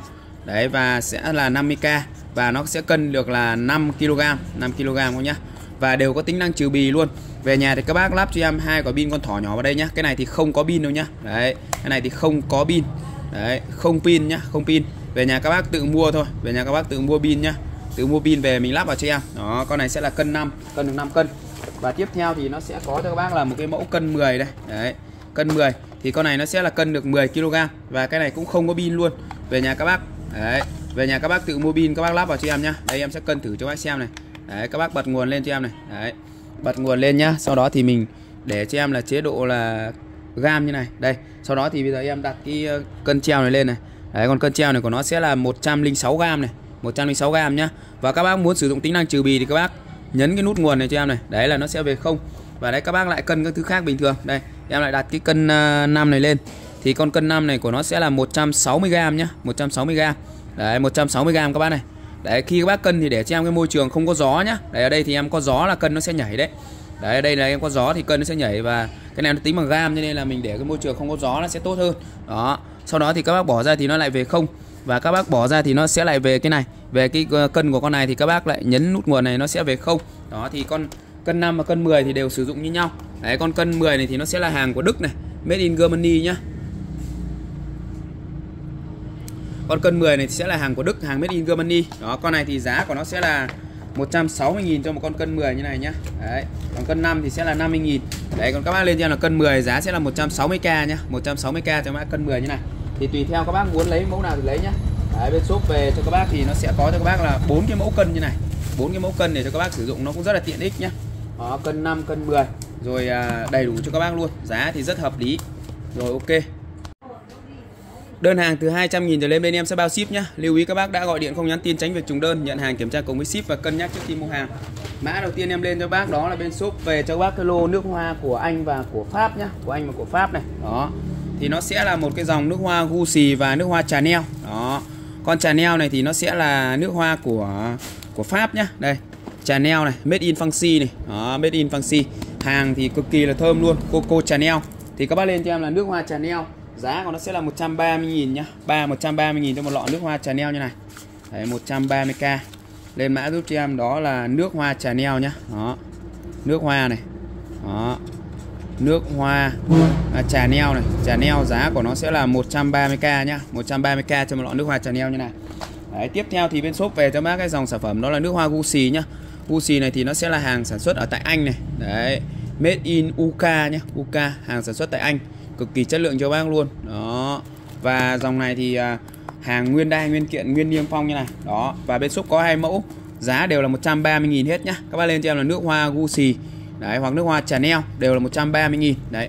Thì các bác lấy HUİN thì lấy, mà lấy Chanel thì lấy nhá. Đều là 130.000 cho một lọ như này. Và dung tích của nó đều là 100ml các nhá. 100ml các bác này. 130.000 cho một lọ như này. Hàng nguyên đai, nguyên kiện nhá. Nguyên đai, nguyên kiện. Nước hoa của Anh và của Pháp. Hàng cực kỳ thơm luôn, lưu hương lâu nhá, và giá rất tốt cho bác luôn. Đó, hàng đều là hàng của Anh, của Pháp, rất chất lượng. Giá thì chỉ có cho các bác là 130.000 một lọ thôi. Tiếp theo thì nay bên shop về cho các bác cái dòng sản phẩm đó là cái các bác lên mã giúp cho em đó là cái đũa 7 màu nhá. Lên cho em là đũa 7 màu. Giá thì đợt này về cho bác giá rất là tốt luôn, chỉ có 60.000 cho một vỉ, bao gồm là 5 đôi đũa 7 màu này các bác này. Đấy, chất liệu của nó thì bằng sợi thủy tinh, kháng khuẩn, chịu được nhiệt độ cao, chống nấm mốc các bác nhá. Đấy, đây rất đẹp này. Mỗi một màu thì nó sẽ là tượng trưng cho một cái lứa tuổi khác nhau nhá. Đấy, ông bà bố mẹ rồi các bạn các bác nhá. Đó. Và đũa thì được làm từ sợi thủy tinh, kháng khuẩn, chịu được nhiệt độ cao, chống nấm mốc các bác nhá. Rất đẹp cho các bác luôn. Giá thì bên shop đang gửi tới các bác cái giá đó là 60k. Lên mã giúp cho em đó là đũa 7 màu nhá, đũa 7 màu. Đấy. Đũa 7 màu này, giá của nó sẽ là 60k trên một vỉ đũa 7 màu như này nhá, 60.000. Tiếp theo thì bên shop về cho bác cái dòng sản phẩm nó là cái kẹo chuột nhá. Các bác lên cho em là kẹo chuột. Hàng này thì thị phần của nó sẽ là số 1 của Thái Lan luôn. Đấy. Thị phần bán của nó là số 1 của Thái Lan và nó sẽ là thuộc dạng viên như này các bác này. Đấy. Thì các bác cứ rắc ra các khu vực nào mà có nhiều chuột. Đấy, và những cái nơi chuột trú ẩn thì các bác rắc ra cho em, và con chuột nó sẽ ăn vào và nó sẽ kéo cả đàn đến ăn luôn. Đấy, cái màu sắc này nó cũng rất là thu hút chuột nhá. Và đặc biệt là con này khi mà nó ăn thì nó sẽ kéo cả đàn đến ăn và chết cả đàn luôn, cho các bác yên tâm. Đó. Và giá thì bên shop đang gửi tới bác cái giá đó là 30k cho một lọ kẹo chuột như này. Lên mã giúp cho em đó là kẹo chuột nhá. Đấy, kẹo chuột. Kẹo chuột giá của nó sẽ là 30k, 30k cho một hộp kẹo chuột như này. Con này thì thị phần bán của nó là số 1 của Thái Lan luôn nhá, số 1 của Thái Lan luôn. Đó, hàng thì 100% là của Thái Lan. Đây. Đấy, rất chất lượng cho các bác luôn. Đấy, và giá rất hợp lý, chỉ có 30.000 thôi. Tiếp theo thì nay bên shop về cho bác cái dòng sản phẩm đó là cái ghế hơi nhá. Các bác lên cho em là ghế hơi. Giá sẽ là 350.000, 350 à? 350.000 cho một cái ghế hơi như này. Thì nó sẽ có cho các bác là một con ghế ngồi tựa và một con để chân. Con ngồi tựa này thì kích thước của nó sẽ là chiều cao là 116 này, chiều rộng là 98 và chiều sâu là 83 nhé, 83. Còn con này thì con bé này của nó sẽ là 62, 62 x 62 x 31 nhá. Đó, nó sẽ có cho các bác là hai cái ghế như trên hình như này. Đấy, chất liệu của nó thì nó sẽ là bằng, đưa ra cái đấy bóc rồi. Chất liệu của nó thì nó sẽ là bằng nỉ nhá. Đấy, một mặt bằng nỉ phủ da nhá, rất là dày dẫn và chắc chắn cho các bác luôn. Và cái giá thì bên shop cũng đang gửi tới các bác cái giá rất là tốt nhá, chỉ có 350.000 thôi. Đây, đấy các bác này. Đấy, của nó thì nó sẽ là một mặt là bằng nỉ và một mặt bằng da. Đấy, và về nhà các bác bơm hơi vào cho em là xong. Đây em sẽ có cái video thực tế cho các bác xem luôn. Con này thì các bác nên mua để sử dụng, nó rất là tiện ích luôn. Thì các bác này nó sẽ là một con ghế như này, rất là tiện này các bác này. Đấy, về nhà thì các bác bơm lên cho em. Đó, sau đó thì mình sử dụng thôi. Nằm rất là êm luôn. Bên trong thì của nó là mặt nhung mịn nhá, hết rồi thì thôi. Đấy, mặt nhung mịn như này các bác này. Đấy. Và bên dưới thì nó sẽ là lớp da, và bên trên thì mặt nó là nhung lộn mịn như này. Dày dẫn chắc chắn luôn, các bác có thể dùng thoải mái luôn các bác nhá. Đấy, bơm lên này. Đấy, bơm lên nó rất là to như này. Đấy, cao là 1m16 luôn, có thể nằm 2 người thoải mái luôn các bác nhá. Đó, rất tiện ích các bác này. Đấy.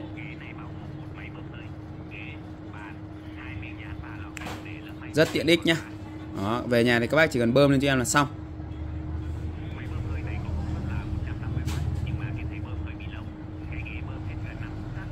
Đấy các bác thấy không? Đây, hai người ngồi thoải mái này, các bác thấy chưa? Đó. Lực nén rất là tốt nhá, hai người ngồi thoải mái luôn. Đó, rất hợp lý nhá, giá thì chỉ có cho các bác là 350.000 thôi. Lên mã giúp cho em là ghế hơi nhá, ghế hơi này. Ghế hơi giá của nó sẽ là 350k cho một con ghế hơi như này nhá, 350.000 các bác nhá. Đó. Tiếp theo thì tiếp theo nay bên shop về cho bác cái dòng sản phẩm đó là cái bộ chậu rổ nhá. Đấy, thì cái bộ chậu rổ này thì sẽ bao gồm cho các bác là đây, đấy, bao gồm cho các bác là đi có cho các bác là đi một cái chậu như này. Đấy, một cái chậu, một cái rổ này, một chậu một rổ như này. Kèm thêm cho các bác là 3 cái tô nữa, 3 cái tô như này. Hàng thì cũng khá là phân xinh đẹp. Đấy, khá là phân xinh đẹp nhá. Và cái giá thì bên shop đang gửi tới các bác cái giá rất hợp lý luôn. Lên mã giúp cho em là bộ chậu rổ, giá bao nhiêu nhỉ? 80.000 thôi các bác nhá. Đấy, giá rất thanh lý cho các bác, giá cực kỳ tốt luôn. Đấy, lên cho em là bộ chậu rổ nhá, bộ chậu này. Đấy, bao gồm cả chậu và rổ luôn. Chậu rổ giá thì chỉ có 80k thôi. 80.000 cho một cái bộ chậu rổ như này nhá. Giá rất hợp lý các bạn. Đây.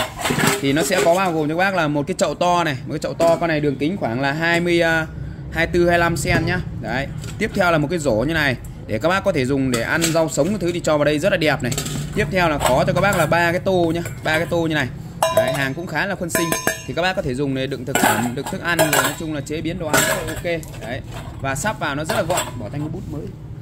Đấy, và rất là gọn luôn, bút. Đấy, rất là gọn luôn, và cái giá thì chỉ có 80.000 thôi. Lên mã giúp cho em là bộ chậu rổ nhá, giá sẽ là 80k. Đó, 80k cho một cái bộ chậu rổ như này. Rất tuyệt vời các bạn, rất đẹp để mình có thể sử dụng chế biến đồ ăn rồi đựng thực phẩm, đựng thức ăn rất là ok. Đấy, quân sinh. Con to nhất thì đường kính của nó vào khoảng là 24-25 cm nhá, 24-25 cm. Rất quân sinh cho bác luôn. Đó. Tiếp theo thì bên shop về cho các bác cái dòng sản phẩm đó là cái các bác lên mã giúp cho em đó là cái khay úp đũa, khay cái này là cái gì nhỉ? Hả? Hộp dắt dao đũa nhá. Đấy, cái này sẽ là hộp dắt dao đũa. Con này thì nó sẽ dắt được cả dao cả đũa luôn. Hàng bên ngoài thì nó sẽ là bằng inox này. Bên dưới thì cái đít này có thể các bác tháo rời ra được để mình vệ sinh đổ nước này. Đấy, vệ sinh đổ nước. Thì cái này nó đã có cái lỗ chảy nước rồi nhưng mà mình có thể rửa ráy thì mình tháo ra mình rửa ráy cũng rất là ok nhá. Đấy, rất chắc chắn cho các bác luôn. Đó. Tháo ra sau đó thì mình lại sập nó vào. Đó. Và đây thì nó sẽ có cho các bác là 1, 2, 3, 4 lỗ dắt dao, một lỗ dắt kéo và một lỗ dắt cái liếc này. Đây, nó sẽ đúng như trên hình như này nhá. Đấy. Các bác lên cho em là hộp dao đũa. Giá thì chỉ có cho các bác là 160.000 thôi. Kích thước của nó thì chiều cao khoảng 20 và rộng cũng khoảng 20 luôn. Đấy, rất hợp lý các bạn. Giá chỉ có cho các bác là 160.000 cho một cái hộp dao đũa như này. Lên mã giúp cho em là hộp dao đũa. Giá sẽ là 160k. Đó. Hộp dao đũa này. Hộp dao đũa 160k nhá. 160.000 cho cái hộp dao đũa như này. Tiếp theo thì nay bên shop về cho các bác một cái mã sản phẩm đó là cái các bác lên mã giúp cho em đó là máy thái rau nhá. Nó sẽ là một con máy rất hiện đại luôn. Máy thái rau bằng tay. Giá sẽ là 80k thôi. Máy thái rau này. Đấy, máy thái rau nhưng mà dùng bằng tay nha các bác nhá. Máy thái rau bằng tay này. Giá thì chỉ có 80 cành thôi. 80 cành cho một con máy như này. Đây, hàng thì đúng như trên hình như này các bác nhá. Đúng như trên hình như này. Và đây thì nó sẽ là các bác nhận được thì nó sẽ là một cái bộ bao gồm cho các bác là 6 cái lưỡi. 6 cái lưỡi như này. Sẽ bao gồm cho các bác là 2 cái lưỡi thái lát này. Đấy, 2 lưỡi thái sợi tròn và 2 lưỡi thái sợi vuông này, sợi dẹt đấy. Và đây nó sẽ là một thân máy như này nhá, một thân máy như này. Đấy, về nhà thì các bác lắp cho em cái lưỡi này vào đây này. Đấy, lắp sập cho em cái lưỡi này vào đây, rất đơn giản thôi. Trẻ con cũng làm được các bạn. Sập cái lưỡi này vào đây này. Đây, các bác lắp cái lưỡi này vào đây cho em. Đó. Đấy, lắp cái lưỡi này vào đây nhá, lắp cái lưỡi vào. Sau đó thì các bác để cho em vào cái đút cho em vào cái thân này. Đấy, thân này, sau đó thì mình lắp cái tay công này vào nhá, lắp tay công này vào. Đó, các bác lắp cái tay công này vào cho em. Và khi các bác cho rau củ quả vào đây mình xoay này. Đấy, xoay như này thì cái rau củ quả nó sẽ được thái và nó sẽ đẩy ra cái lỗ này, rất là tiện. Giá thì chỉ có cho các bác là 80.000 cho một con máy thái rau này thôi. Quá rẻ mạt luôn các bạn, quá rẻ mạt luôn. Đấy, rất rẻ và giá rất hợp lý và sử dụng cực kỳ là ngon luôn. Đây, thì em sẽ có cái video đã sử dụng ứng dụng thực tế cho các bác xem. Con này thì các bác chuyên dùng để mình thái rau củ quả này, chế biến thực phẩm đồ ăn rất là ok. Đây, có cái video thực tế luôn. Đây các bạn này. Của chị em nổi trội nhất là công đoạn bào sợi, thái lát rau củ. Xin giới thiệu máy thái rau của Đa Năng. Chỉ cần quay bằng tay nhẹ nhàng, hiệu quả nhanh gấp 10 lần so với bào tay thông thường. Vỏ ngoài bằng nhựa ABS bền bỉ, lưỡi cắt bằng thép chống han gỉ, thiết kế nhỏ gọn, chắc chắn, dễ dàng vệ sinh. Với sản phẩm này bạn vừa tiết kiệm được thời gian mà thành quả lại rất đẹp mắt. Hãy tham khảo link bên dưới nhé. Chế biến món ăn là công việc chiếm khá nhiều thời gian của chị em nội trợ, nhất là công đoạn bào sợi, thái lát rau củ. Xin giới thiệu máy thái rau của Đa Năng. Chỉ cần quay bằng tay nhẹ nhàng, hiệu quả nhanh gấp 10 lần so với bào tay thông thường. Vỏ ngoài bằng nhựa ABS bền bỉ, lưỡi cắt bằng thép chống han gỉ, thiết kế nhỏ gọn, chắc chắn, dễ dàng vệ sinh. Với sản phẩm này bạn vừa tiết kiệm được thời gian và thành quả lại rất đẹp mắt. Hãy tham khảo link bên dưới nhé. Chế biến món cầm cho anh kia ấy ra đây. Cầm cho anh kia túi hồng với túi vuông. Tiếp theo thì bên shop về cho bác cái dòng sản phẩm đó là cái miếng dán ngải cứu nhá các bác nhá. Đấy. Thì bộ sản phẩm sẽ bao gồm cho các bác là cái phần này để dán này, phần này để dán vào cái phần gói thuốc này. Ở đây nó sẽ có 50 gói thuốc như này. Về nhà thì các bác lấy cái gói thuốc này ra này. Đấy, lấy cái gói thuốc này ra cho em. Đấy, các bác lấy cho em cái gói thuốc này ra nhá. Đấy, lấy cái gói thuốc ra. Đấy, sau đó thì bắt đầu là mình lấy cái miếng dán nhá. Đấy, các bác lấy cho em cái miếng dán này. Sau đó thì các bác về các bác dán. trực tiếp vào cái bóc ra, sau đó thì mình dán vào cái gan bàn chân như các bác nhé. Đấy, đây ví dụ như là các bác bóc cái miếng dán này ra cho em này. Đây. Đấy, đây nó sẽ là đây là cái miếng dán như này. Các bác dán cái gói thuốc này vào đây cho em, thì cái mặt chữ này các bác dán vào cái phần dán này nhá. Còn cái phần này là cái phần thuốc để các bác dán vào cái gan bàn chân. Đây, sau đó thì các bác dán trực tiếp vào cái gan bàn chân như này cho em. Đó, dán trực tiếp vào gan bàn chân như này. Đấy, sau đó thì các bác để qua đêm cho em nhé. Để qua đêm thì các cái phần thuốc nó sẽ ngấm vào trong bàn chân và nó sẽ hút các cái phần độc tố ra nhé. Hút các phần độc tố ra cho em. Đó, dùng rất là ngon và dùng rất là tiện ích, giúp cho các bác thải độc gan bàn chân rất là tốt luôn. Đấy, các bác lên cho em là thải độc chân nhá. Thải độc chân, giá của nó sẽ là 40k, giá rất rẻ các bạn. Lên cho em là thải độc chân này. Thải độc chân, giá của nó sẽ là 40k nhá. 40k cho một gói như này, bao gồm cho các bác là 50 miếng luôn, 50 miếng. Thì các bác dán sẽ, nếu mà dán 2 chân là sẽ được 25 lần nhá. Hàng của Nhật cực kỳ tốt cho các bác luôn. Đấy, bao gồm rất là nhiều vị thuốc nhá, ngải cứu rồi các cái loại thuốc để các bác giải độc cho cái gan bàn chân rất là tốt. Đấy, gan bàn chân nó rất là nhiều huyệt đạo nhá. Đấy. Tiếp theo thì nay bên shop về cho các bác cái dòng sản phẩm đó là cái các bác lên mã giúp cho em đó là cái đồ da của Nhật nhá, đồ da của Nhật. Thì đầu tiên em sẽ lên cho các bác đó là cái túi đeo hông nhá, con túi đeo hông như này. Giá sẽ là 130.000, 130.000 cho con túi đeo hông như này. Chất liệu của nó thì 100% là da bò tự nhiên hết nhá. Con này em bao các bác đốt, test đốt thoải mái cho em luôn. Đấy, các bác cứ bật máy lửa lên đốt thoải mái cho em nhá, tránh đốt vào cái chỗ có chỉ là được. Đó. Thì các bác lên cho em là túi hông, con này sẽ là 130.000 và nó sẽ có cho các bác là hai màu, màu xanh và màu xám như này nhá, màu xanh màu xám như này. Đó, đây, quai đeo quai nhức rất là ngon luôn, các bác có thể đeo trực tiếp vào hông cho em, rất là tiện nhá. Đeo vào hông để về đằng trước này. Đấy, và rất là nhiều ngăn nhá. Cái phần khóa này thì đều bằng đồng hết này.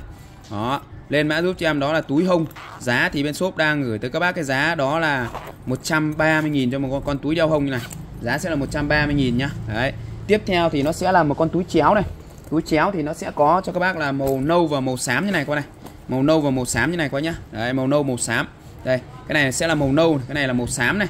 Đấy, màu nâu màu xám như này. Thì hai màu nó cũng na ná như nhau thôi.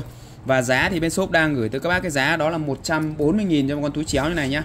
140.000 các bạn. Đó, giá rất là tốt cho các bác luôn. Đấy, ở đây thì nó sẽ có đằng trước là một ngăn, hai ngăn và một ngăn to, đằng sau một ngăn nữa. Nói chung là thiết kế nó khá là nhiều ngăn luôn và rất là rộng nhá. Khi các bác để thì nó sẽ phồng như này, nó sẽ chứa được rất là nhiều đồ luôn nhá. Đó, rất đẹp này. Con này sẽ là 140.000. Các bác lên cho em là túi chéo 140.000. Tiếp theo là sẽ có cho các bác là cái mẫu túi vuông nhá. Túi vuông thì cũng có hai màu, màu xanh và màu nâu nhá. Màu xanh và màu nâu. Đó, thì đằng trước một ngăn này, đó, đằng trước một ngăn nữa là hai ngăn này, đằng sau một ngăn nữa là 3 này và một ngăn to ở giữa là 4 này. Vì bên trong có hai ngăn nhỏ nữa là 6 ngăn tất cả. Đó. Các bác có thể dùng xách tay trực tiếp này, hoặc là dùng làm quai đeo rất là tiện, đi du lịch, đi học, đi chơi, đi làm, hoặc là các bác đi chợ, đi búa dùng con này cũng được. Đấy, nó rất là tiện.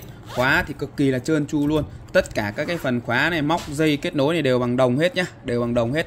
Đấy, các bác có thể dùng quai đeo, quai xách rất là tiện.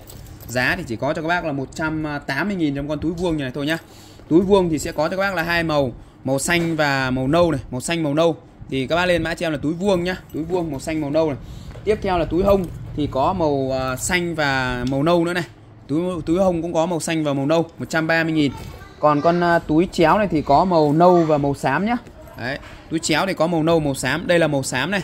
Màu xám thì nó sẽ là màu xám này, còn đây là màu nâu này. Đấy, hai màu như này các bác nhá. Đó, giá rất hợp lý cho các bác luôn. Rồi, ok. Vâng, chào các bác quay trở lại với shop Phạm HUỷN nhá. Đơn hàng từ 200.000 trở lên bên em sẽ bao ship.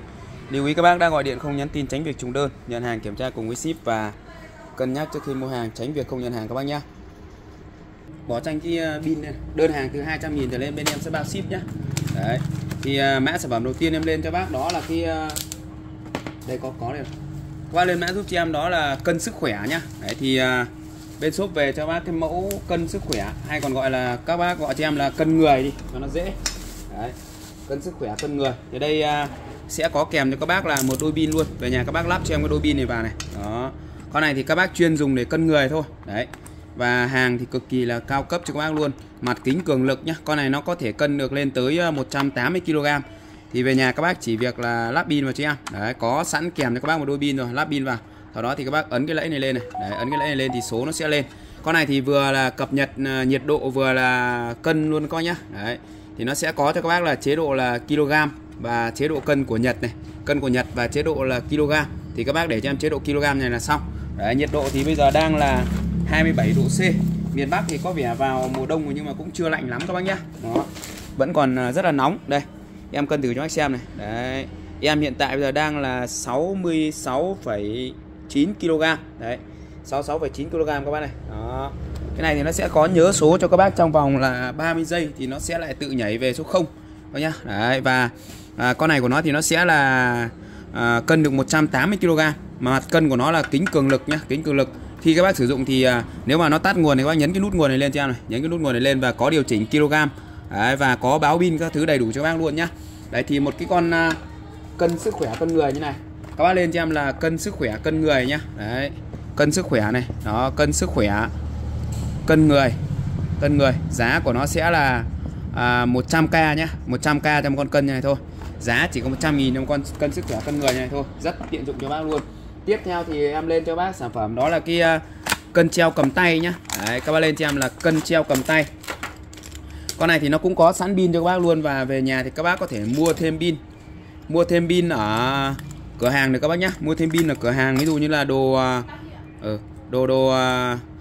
các cái cửa hàng đồ như là đồ bán về đồ học sinh cái thứ đều có cái pin này hết nhá. Nó rất là tiện thì các bác có thể mua về, nếu nó hết pin thì mua thêm cho em. Đó, và các bác lắp pin vào cho em này. Con này thì nó cũng có chế độ là kg và cập nhật nhiệt độ luôn. Thì con này các bác lên mã giúp cho em là cân treo cầm tay nhá, cân treo cầm tay. Đấy, có cả kg này và cập nhật nhiệt độ luôn nhá. Đấy, nhiệt độ bây giờ đang là đây. Đấy, và 29 độ này, và có chế độ cân như này. Đấy, thì đây em sẽ cân thử cho các xem luôn. Và con này thì nó sẽ cân được là 50 cân nhá, cân được 50 cân. Đó, con này nó sẽ cân được 50 cân.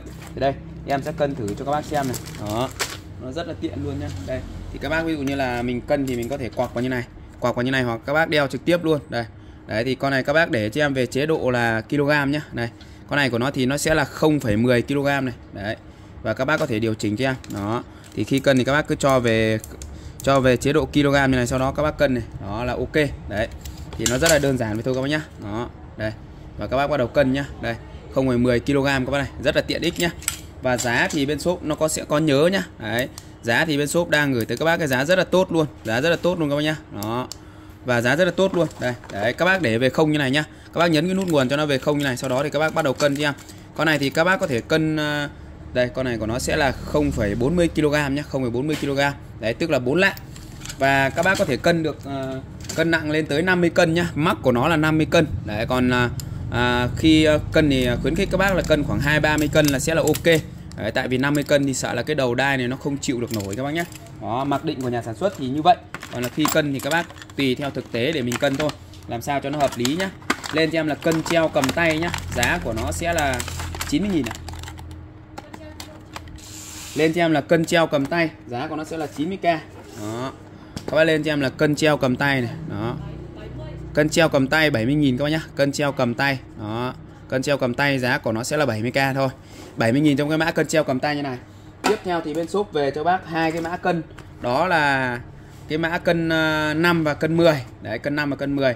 Thì con này các bác chuyên dùng trong nhà bếp, hoặc là các bác buôn bán hàng hóa thì các bác dùng cái con này nó cũng rất là tiện các nhá. Đấy, dùng nó rất là tiện và đều có tính năng trừ bì hết nhá, đều có tính năng trừ bì hết. Con này thì các bác lên cho em là cân 5, nó sẽ là cân được 5 kg nhá, cân được 5 kg. Và giá này chỉ có 50k thôi, 50.000 cho con cân 5 như này. Đấy, các bác lên cho em là cân 5 này, cân 5.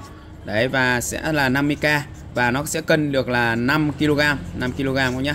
Và đều có tính năng trừ bì luôn. Về nhà thì các bác lắp cho em hai quả pin con thỏ nhỏ vào đây nhá. Cái này thì không có pin đâu nhá. Đấy, cái này thì không có pin. Đấy, không pin nhá, không pin. Về nhà các bác tự mua thôi. Về nhà các bác tự mua pin nhá. Tự mua pin về mình lắp vào cho em. Đó, con này sẽ là cân 5, cân được 5 cân. Và tiếp theo thì nó sẽ có cho các bác là một cái mẫu cân 10 đây. Đấy, cân 10 thì con này nó sẽ là cân được 10 kg và cái này cũng không có pin luôn. Về nhà các bác, đấy, về nhà các bác tự mua pin các bác lắp vào cho em nhá. Đây em sẽ cân thử cho bác xem này. Đấy, các bác bật nguồn lên cho em này. Đấy, bật nguồn lên nhá. Sau đó thì mình để cho em là chế độ là gam như này. Đây, sau đó thì bây giờ em đặt cái cân treo này lên này. Đấy, con cân treo này của nó sẽ là 106 gram này, 106 gram nhá. Và các bác muốn sử dụng tính năng trừ bì thì các bác nhấn cái nút nguồn này cho em này. Đấy là nó sẽ về không. Và đấy các bác lại cân các thứ khác bình thường. Đây, em lại đặt cái cân 5 này lên. Thì con cân 5 này của nó sẽ là 160 gram nhá, 160 gram. Đấy, 160 gram các bác này. Đấy, khi các bác cân thì để cho em cái môi trường không có gió nhá. Đấy, ở đây thì em có gió là cân nó sẽ nhảy đấy. Đấy, đây là em có gió thì cân nó sẽ nhảy, và cái này nó tính bằng gam cho nên là mình để cái môi trường không có gió nó sẽ tốt hơn. Đó. Sau đó thì các bác bỏ ra thì nó lại về không, và các bác bỏ ra thì nó sẽ lại về cái này, về cái cân của con này thì các bác lại nhấn nút nguồn này nó sẽ về không. Đó thì con cân 5 và cân 10 thì đều sử dụng như nhau. Đấy, con cân 10 này thì nó sẽ là hàng của Đức này, made in Germany nhá. Con cân 10 này thì sẽ là hàng của Đức, hàng made in Germany. Đó, con này thì giá của nó sẽ là 160.000 cho một con cân 10 như này nhá. Đấy, còn cân 5 thì sẽ là 50.000. Đấy, còn các bác lên cho em là cân 10 giá sẽ là 160k nhá, 160k cho mã cân 10 như này. Thì tùy theo các bác muốn lấy mẫu nào thì lấy nhá. Đấy, bên shop về cho các bác thì nó sẽ có cho các bác là 4 cái mẫu cân như này. 4 cái mẫu cân để cho các bác sử dụng nó cũng rất là tiện ích nhá. Đó, cân 5, cân 10 rồi đầy đủ cho các bác luôn. Giá thì rất hợp lý. Rồi ok. Đây rồi các bác ơi, hôm nay thì shop Phạm HUİN lại tiếp tục về cho các bác một cái mã hàng rất mới nhá. Đó là cái con đèn H các bác nhé. Đèn H thì con này nó sẽ có cho các bác là một cái mã, nó sẽ là một cái mã là 4 màu như này, màu đỏ, màu vàng và 2 màu xanh. Đó, màu đỏ, màu vàng và 2 màu xanh như này. Đó, và các bác có thể dùng để mình decor trang trí phòng trên ban công này, tường nhà hoặc là trong phòng ngủ khung tranh. Đấy, đều được hết nhá. Các bác muốn để vào đâu thì để. Đấy, rất hợp lý cho các bác luôn. Đấy, decor trang trí cũng rất là đẹp. Và giá thì sẽ là 150.000 nhá, 150.000. Thì các bác lên cho em là đèn H 4 màu và đèn H màu vàng. Đó, đây con này nó sẽ là con 4 màu con này, con này con 4 màu này. Đấy, còn con này thì nó sẽ là con màu vàng. Khi các bác nhận được thì hàng nó sẽ là hàng không có ổ cắm nhá, không ổ cắm đâu, về nhà các bác đấu vào nguồn điện nhà mình. Và nó có 3 dây thì các bác loại cái dây vàng này đi cho em. Mình sử dụng 2 cái dây này thôi. Cái dây vàng này các bác bỏ ra, dây vàng nó sẽ là dây âm thì các bác bỏ ra cho em. Đấy, và cắm điện vào là xong này cái này. Đấy, con này thì nó sẽ là nguyên màu vàng không nhá, nguyên màu vàng không. Đây các bác này. Đấy, con này thì sẽ là nguyên màu vàng không. Các bác thấy không? Đây, nguyên màu vàng không. Còn có con kia là sẽ là 4 màu. Thì các bác lên cho em là đèn H, giá sẽ là 150.000 cho một con đèn H thế này. Đó, 150k nhá, 150k trong cái mã đèn H thế này. Đó, chất liệu của nó thì con này của nó là bằng hợp kim nhá, bằng hợp kim, dùng nó khá là chắc chắn đấy các bạn. Đấy, bằng hợp kim. Bằng hợp kim nhá. Con này thì nó sẽ là một cái dòng mà có thể dùng ngoài trời được các bạn, có thể dùng ngoài trời được đấy. Con này có thể dùng ngoài trời được, các bác có thể để cột này, ngoài hiên nhất cũng rất là ok. Thì nó sẽ có cho các bác là một cái dòng là 4 màu nhá, dòng 4 màu. Một dòng là 4 màu và một dòng là sẽ là nguyên màu vàng nhá. Thì các bác lên cho em là đèn H này. Đấy. Lên mã giúp cho em là đèn H, giá của nó sẽ là 100 đây. Các bác lên cho em là đèn H nhá. Đấy, lên cho em là đèn H này. Đấy. Đèn H. Đấy, giá của nó sẽ là 150k một chiếc. Và có là đèn H 4 màu nhá, đèn H 4 màu và đèn H màu vàng nhá, màu vàng. Đó. Lên cho em là đèn H 4 màu hoặc H màu vàng, giá sẽ là 150.000. Rồi ok các bác. Cảm nó đi. Đơn hàng từ 200.000 trở lên bên em sẽ bao ship nhá. Chào các bác, lưu ý các bác đã gọi điện không nhắn tin tránh việc trùng đơn, nhận hàng kiểm tra cùng ship và cân nhắc trước khi mua hàng. Đơn hàng từ 200 cành trở lên bên em sẽ bao ship. Mã đầu tiên hôm nay bên shop về cho bác đó là cái nồi cơm nhá. Thì nó sẽ có cho các bác là 2 mẫu, nồi của Cuckoo và nồi của Sáp. Thì nồi của Sáp thì nó sẽ là hàng sản xuất ở Thái Lan, và nồi Cuckoo thì nó sẽ là hàng sản xuất của Hàn Quốc nhá. Nồi Cuckoo của Hàn Quốc. Thì đầu tiên em lên cho bác cái nồi của Sáp trước các bác này. Đấy. Đơn hàng từ 200 cành trở lên bên em sẽ bao ship. Các bác cứ mua đủ 200.000 là được bao ship thôi. Nó đơn giản với tôi các bác nhá. Đấy, thì đây nó sẽ là một cái nồi của Sáp này. Đấy, nồi của Sáp các bác nhá. Nó nồi của Sáp đây. Và rất chất lượng cho các bác luôn. Con nồi của Sáp này thì đây là cái vỏ của nó này. Đấy. Của nó sẽ là 900W này, 900W, sử dụng là điện 220V, công suất của nó là 1,8 lít nhá. 1,8 lít. Hàng thì nó sẽ là hàng của Sáp nhá, hàng của Sáp. Rất chất lượng cho các bác luôn. Đó, rất chất lượng cho các bác luôn. Ở đây thì giá của nó sẽ là, các bác lên cho em là nồi Sáp nhá, giá của nó sẽ là 500.000 và bao ship này. Đấy, lên cho em là nồi cơm Sáp nhá. Nồi cơm Sáp này, giá của nó sẽ là 500k nhá. 500k và bao ship tận nhà cho bác luôn. 500.000 trong con nồi cơm như này. Bao ship đến tận nhà, các bác có thể là nhận hàng, kiểm tra và thanh toán giúp cho em. Thì sản phẩm nó sẽ là một cái mẫu nồi như này, và màu của nó sẽ là màu đen nhá. Màu của nó là màu đen. Đây. Đấy, đây các bác này. 900W 1,8 lít, sử dụng điện 220V. Màu là màu đen nhá, rất là đẹp các này. Các bác nhấn lấy ra cho em này, mở ra này. Ở trong thì đầu tiên nó sẽ có cho các bác là một cái khay như này, một cái khay hấp này, một khay hấp này. Tiếp theo là đến cho các bác là một cái môi này, một cái môi rất là đẹp luôn. Con này thì rất là đẹp, môi rất là đẹp nhá, cứng cáp và chống dính nhá. Tiếp theo là một cái âu đong gạo này, một âu đong gạo này. Tiếp theo nữa là cái dây cắm này, dây cắm nguồn này. Đấy, rồi nó sẽ là một con mâm rất là dày luôn nhá. Dày cong cong này các bác này. Đấy. Khá là dày luôn, dày cong cong luôn các bác này. Đấy. Con này các bác nấu cơm thì cực kỳ là ngon luôn nhá. Đấy. Nồi của nó là sẽ thuộc dạng là nồi kiểu nồi niêu như này.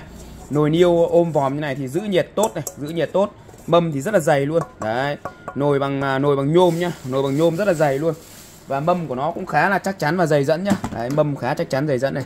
Mâm của nó là khá chắc chắn và dày dẫn cho các bác luôn. Đấy.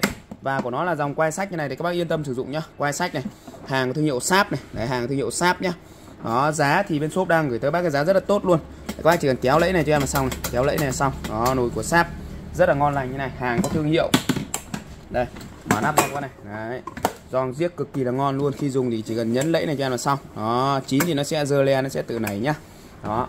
Dung tích của nó thì sẽ là 1,8 lít nhá, 1,8 lít. Giá thì bên shop đang gửi tới bác cái giá rất hợp lý thôi. Lên mã giúp cho em đó là nồi cơm Sáp nhá, nồi cơm Sáp. Giá của nó sẽ là 500.000. 500.000 cho một em nồi cơm Sáp như này, rất là ngon lành cành đào cho các bác sử dụng để mình nấu nướng trong cái sinh hoạt hàng ngày nhá. Đấy, lên cho em là nồi cơm Sáp. Vỏ của nó thì bằng nhựa ABS nhá, bằng nhựa ABS giữ nhiệt tốt và rất là bền chắc chắn cho bác luôn. Màu đen. Tiếp theo thì bên shop về cho bác cái mẫu nồi Cuckoo nhá. Hàng thương hiệu Cuckoo. Và hàng này thì nó sẽ là sản xuất tại Hàn Quốc nhá, made in Korea này. Đấy, made in Korea, hàng sản xuất tại Hàn Quốc. Đấy, và con này thì nó sẽ là 1,8 lít nhá, 1,8 lít này. Đấy, nó cũng giống như con nồi ấy thôi, giống như con nồi nồi Sáp thôi. Đấy, nhưng mà dòng này thì nó sẽ là nồi của Cuckoo nhá, nồi của Cuckoo. Đó, và cũng là dòng lẫy đóng ngắt này các bạn này, lẫy đóng ngắt thế này. Rất đẹp cho các bác luôn, hàng của thương hiệu Cuckoo của Hàn Quốc nhá. Sản xuất tại Hàn Quốc, cũng sử dụng điện 220V. Đấy, ở đây mâm miếc của nó cũng khá là dày luôn. Con này mâm rất là dày và con này thì nó sẽ không có cái đây, rất là dày con này. Đấy. Rất là dày luôn. Rất dày nhá. Đấy, tiếng kêu của nó rất là đã luôn, cũng có môi nhá.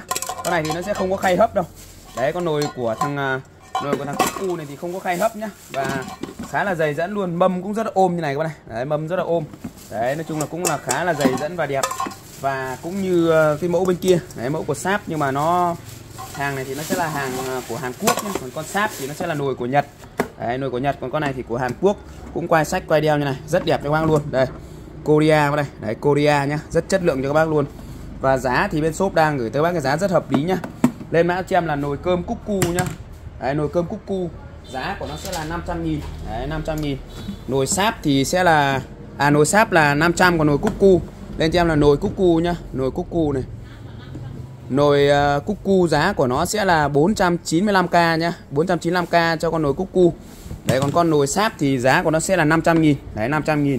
Hai con này thì chỉ lệch nhau có 5.000 thôi. Thì các bác lấy con nào thì lấy các bác nhá. Đó, con nồi của Sáp đây. Qua lên cho em là nồi của Sáp nhá. Nồi Sáp thì sẽ là 500 và nồi Cuckoo này thì sẽ là 495.000 các bác nhá, 495.000. Đó, thì các bác muốn lấy mã nào thì lấy.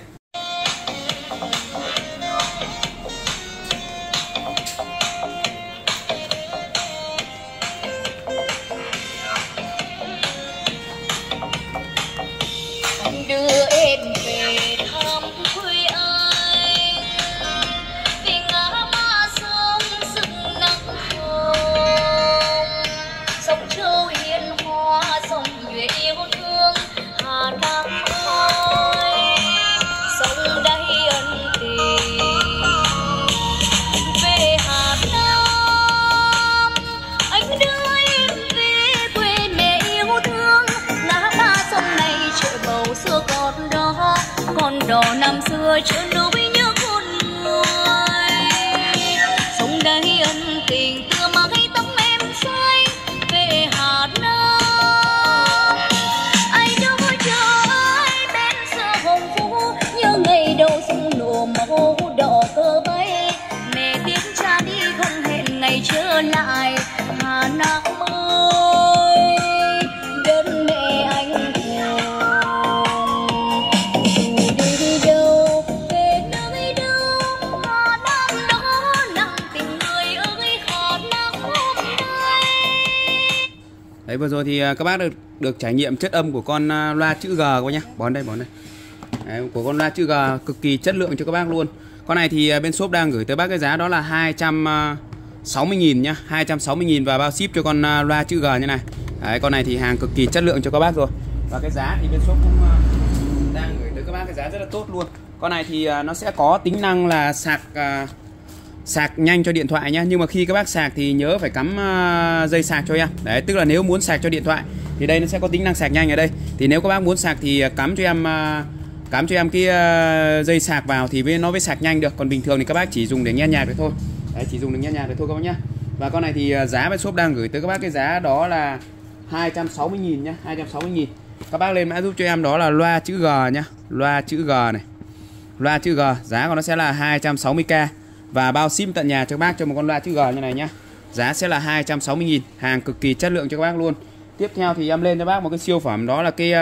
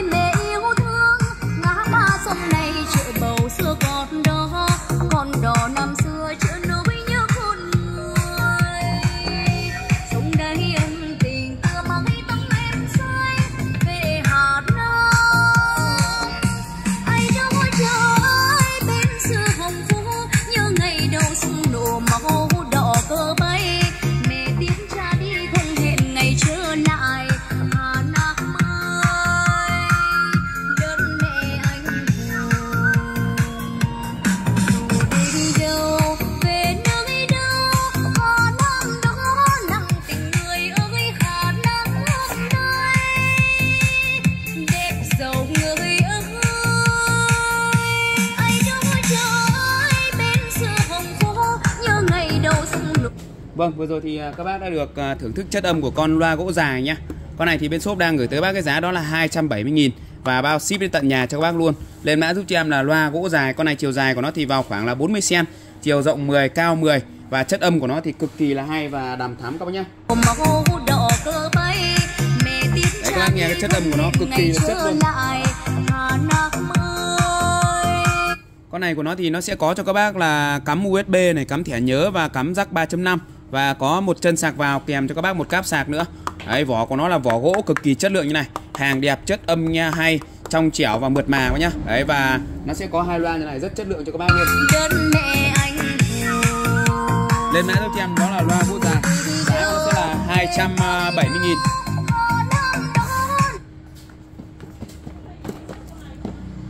Các bác lên cho em là loa gỗ dài, giá sẽ là 270.000 nhá. Lên mã giúp cho em đó là loa gỗ dài nhá. Đó, loa gỗ dài này, loa gỗ dài, giá của nó sẽ là 270k nhá, 270k và bao ship tận nhà cho các bác luôn. Nhận hàng các bác kiểm tra test thử và thanh toán rồi ok. Các số hotline của bên em các bác có thể liên hệ nhé. Đó thì em sẽ lên cho các bác cái sản phẩm đó là cái bộ nồi 6 món hàng của thương hiệu Đức các nhá, hàng đến từ thị trường Đức các bác này. Đấy, hàng đến từ Đức đây. Đấy, design in Germany thôi nhá. Đấy, design in Germany, hàng của Đức rất chất lượng cho bác luôn, Germany nhá. Giá thì bên shop đang gửi tới các bác cái giá rất là tốt luôn. Đấy, một bộ này của nó bao gồm là 6 cái nhá. Đây. Đấy các bác xem này. Đó, design in Germany này. Đó, in Germany, hàng của Đức. Bộ này bao gồm là 6 món này, 1 2 3 4 5 6 món. Bao gồm có cho các bác là 5 cái nồi và một cái chảo. 5 cái nồi một chảo nhá. Giá thì đợt này hàng về cho bác cái giá sẽ là siêu tốt cho các bác luôn, siêu tốt cho các bác luôn coi nhá. Đóng cái cửa Phương ơi. Giá siêu tốt cho bác luôn. Đấy. Lên cho em là bộ nồi Đức 6 món nhá. Đấy, bộ nồi này. Đó. Bộ nồi Đức này. Đó, bộ nồi Đức 6 món nhá, 6 món. Đấy. Thì bên em có hai hình thức bán hàng nhá. Một là chuyển khoản hết, hai là nhận hàng thanh toán. Thì cái này nó là hàng dễ vỡ cho nên bên em vẫn là yêu cầu là phải cọc nhá. Đấy. Yêu cầu các bác là cọc trước 200 này. Đấy. Cọc trước 200. Đấy, cọc trước 200k. Thì giá bên em sẽ gửi tới các bác đang bán là 900k. Đợt này xả cho bác giá còn là 750k nhá, 750k. Đó. 750k cho một bộ nồi như này. Đó, bao gồm là 6 món. Đấy, 6 món mà 750.000 bao ship. Tính ra là mất 50.000 để ship rồi, còn gọi lại còn là 700. Còn là 700 mà 700 thì các bác chia cho 6 món thì mất có hơn 100.000 một tí một món. Phương nghe gì chưa? Đóng anh cửa tí. Đấy, còn nếu mà các bác chuyển khoản hết nhá. Đấy, các bác cọc trước cho em 200, còn chuyển khoản hết thì giá sẽ là chuyển khoản hết. Đấy, chuyển khoản hết thì giá của nó sẽ là 700k nhé. Tính cho các bác tròn 700k và bao ship luôn. Đấy, tức là các bác chỉ cần là chuyển cho em 700.000 là xong. Còn lại là các bác nhận hàng thôi. Đó, ok. Rồi em sẽ đi vào giới thiệu sản phẩm. Đấy là cái giá nhé. Đây cho em là bộ nồi Đức 6 món này. Cọc trước 200k này. Đấy, giá từ 900 còn 750.000 này. Chuyển khoản hết thì chuyển cho em 700 là xong. Đó. Nó sẽ có cho các bác là tất cả đều là bằng đấy, vung nắp thì bằng kính cường lực hết nhá. Vung nắp bằng kính cường lực hết. Hàng cực kỳ dày dẫn và chắc chắn cho các bác luôn. Đấy, nồi nào vung đấy các bác nhá. Nồi nào vung đấy. Như vậy là nó sẽ có cho các bác là 5 cái nồi, 5 cái vung và một cái chảo cũng có vung luôn. Đấy. Đầu tiên nó sẽ có cho các bác là một cái nồi đầu tiên là cái 2 lít này. Đấy, con này sẽ là 2 lít nhá. Con này dung tích của nó là 2 lít này. Hàng đế 5 lớp cực kỳ dày dẫn chắc chắn luôn. Đấy. Đế 5 lớp rất dày dẫn chắc chắn luôn. Các bác nghe cái tiếng kêu của nó là các bác biết rồi. Đấy. Chữ in chìm trực tiếp con này. Đấy, chữ in chìm trực tiếp trên đế như này con này. Đó. Con này thì nó sẽ có 5 lớp nhá. Các bác đun được bếp từ, bếp ga, bếp hồng ngoại, bếp ga halogen. Hàng sáng bóng luôn, các bác nhìn thấy cả em trên nồi luôn các bác này. Đó. Con này thì dung tích của nó là 2 lít nhá. 2 lít thì nó sẽ có 2 con, một con là quay vuông và một con là quay lệch nhá. Đấy. Một con quay vuông, một con quay lệch như này các bác này. Đấy. 2 lít sẽ có 2 con, một con quay vuông và một con quay lệch như này. Con này thì các bác có thể chế đồ ăn sáng các thứ, ví dụ như là nước dùng, nước giếc rất là ok. Quay vuông viết cực kỳ chắc chắn luôn, đế 5 lớp đẹp sáng bóng nhá, đẹp sáng bóng cho các bác luôn. Đó. Tiếp theo thì là sẽ có cho các bác là một cái đây, một cái nồi này của nó sẽ là dung tích của nó sẽ là đi con này dung tích của nó sẽ là 3 lít các bác nhá. Dung tích của nó là 3 lít. Đây, có định mức hết các bác này. Đấy. Có đánh dấu định mức hết cho bác luôn. Con này dung tích của nó sẽ là 3 lít nhá. Đấy, 3 lít. Đây, dung tích của nó là 3 lít các bác này. Đó. Hàng cực kỳ dày dẫn và chắc chắn luôn. Đế cong luôn các nhá, 3 lít này. Đó, tiếp theo thì đến cho các bác một con nữa. Con này thì dung tích của nó sẽ là 4 lít các bác nhá, 4 lít. Đấy, con này dung tích của nó sẽ là 4 lít các bác này. Đấy, 4 lít. Đấy. Hàng cực kỳ đẹp luôn các bạn. Hàng này rất đẹp, rất tuyệt vời ông mặt trời luôn. Đó. Tiếp theo đến cho các bác là một con chảo này. Đấy, một con chảo đây. Tất cả đều có vung nhá. Nồi nào đi với vung đấy nhá các bác nhá. Đấy, nó gọi là nồi nào vung đấy, nồi nào vung đấy. Kể cả chảo cũng có vung luôn. Đó, chảo cũng có vung cho các bác luôn. Cho nên là các bác yên tâm sử dụng nhá. Đây. Và con cuối cùng là con to nhất thì nó sẽ là con 5 lít nhá. Đây, con 5 lít. Đây, hàng của Đức cơ này. Đấy. Tem mác các thứ đàng hoàng nhá. Đấy, kích thước của nó đây. Đấy, kích thước đầy đủ các bác luôn. Con này thì sẽ là con 5 lít nhá, 5 lít. Con này thì khá là to luôn. Đấy, các bác có thể dùng để xào nấu rồi luộc gà, luộc vịt. Con này qua kiếc các thứ cực kỳ là ngon nhá. Đó. Và đến với con chảo này. Đấy. Con chảo này thì cái chảo này thì nó sẽ là đường kính là 28 cm. 28 cm. Hàng siêu chống dính cho bác luôn. Hàng tráng đá dập vân bi nhá, tráng đá dập vân bi siêu chống dính cho bác luôn. Hàng này thì nó sẽ là hàng cao cấp nhất trên thị trường hiện nay rồi. Đấy, đế 5 lớp siêu dày luôn, giữ nhiệt tốt nhá. Đế 5 lớp siêu dày giữ nhiệt tốt. Đây, logo của hãng này. Đó, hàng cực kỳ chất lượng cho bác luôn. Giá thì chỉ có 700.000 thôi. Nếu như bác nào chuyển khoản hết thì giá sẽ là 700.000. 700k cho một cái bộ nồi như này. Đấy, cho một cái combo như này. Thì đây nó sẽ có cho bao gồm cho các bác là em sẽ đi lại hết lượt cho các bác luôn. Đấy, combo thì sẽ có cho các bác đầu tiên là bây giờ thì sẽ đi từ to đến nhỏ các nhé. Từ to đến nhỏ thì đầu tiên nó sẽ có cho các bác là hai con song to này. Đấy, một con to này. Đấy, con này thì cũng vung viếc đàng hoàng coi nhá. Đấy, vung viếc đàng hoàng đây. Vung của nó đây con này. Đấy, con này là 5 lít nhá. Đấy, con này 5 lít này. Đấy, tiếp theo là đến một cái chảo này. Đấy, chảo đây con này. Đấy, chảo đây. Chảo này thì dung tích này của nó sẽ là đường kính là 28 cm nhá. Đấy, một con chảo này. Tiếp theo đến một con này là con này dung tích của nó sẽ là 4 lít. Tất cả đều có vung hết nhá. 4 lít này. Sau đó tiếp theo đến con này là con 3 lít này. Hàng đẹp tuyệt vời, sáng bóng ngon lành cành đào cho bác luôn, 3 lít này. Đó. Thi thoảng có những con nó vận chuyển từ nước ngoài về thì nó có những cái dấu hiệu là chảy sức nhẹ thì các bác cũng thông cảm thôi. Tiếp theo là con này 2 lít này. 2 lít thì nó sẽ có là một con quay vuông và một con quay lệch như này. Đó, 2 lít này. Đó, đây là combo cho các bác là 6 món như này nhá. Đấy, đây combo cho các bác này, 6 món các bác này. Đó, đầy đủ combo cho các bác 6 món như này luôn. Và giá thì bên shop đang gửi tới các bác giá cực kỳ hạt rẻ luôn. Đó.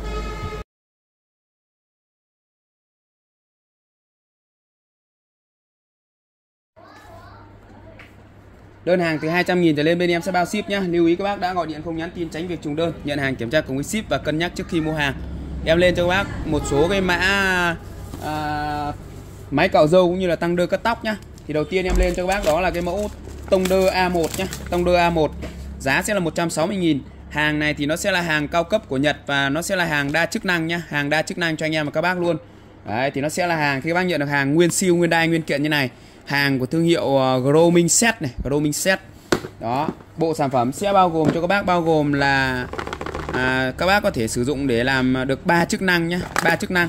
Đấy, chức năng đầu tiên nó sẽ là một cái con tăng đơ để các bác cắt tóc nhá. Cái này thì có kèm cho các bác là cáp sạc các thứ đầy đủ cho các bác luôn. Đó, một con tăng đơ cắt tóc như này. Đấy, thì đây nó sẽ có cho các bác là một cái cản này. Đấy, về nhà các bác tháo hết những cái chi tiết này ra cho em. Đó, đây.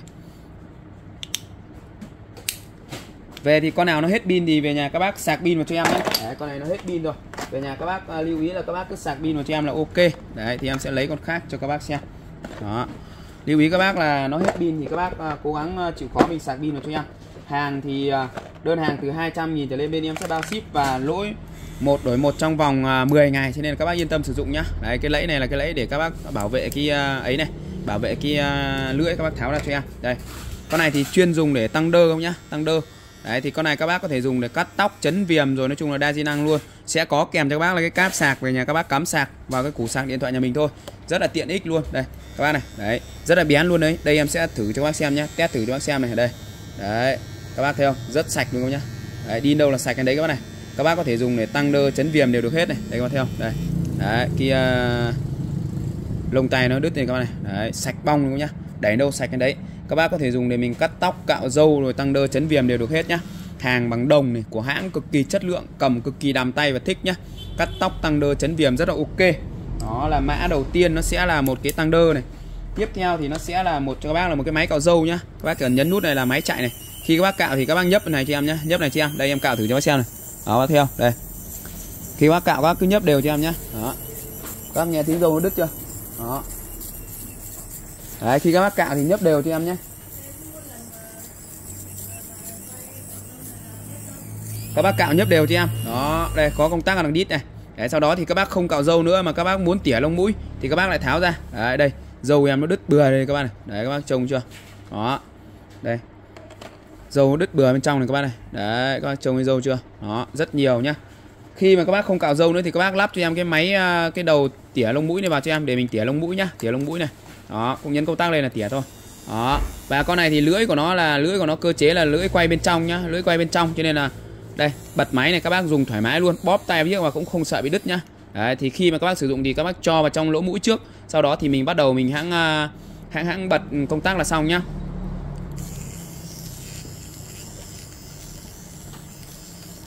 Rất là ngon luôn, cắt rất là ngọt các bác nhá. Thì con này bên shop đang gửi tới các bác một cái bộ sản phẩm như này. Giá của nó sẽ là 160.000 nhá, 160.000.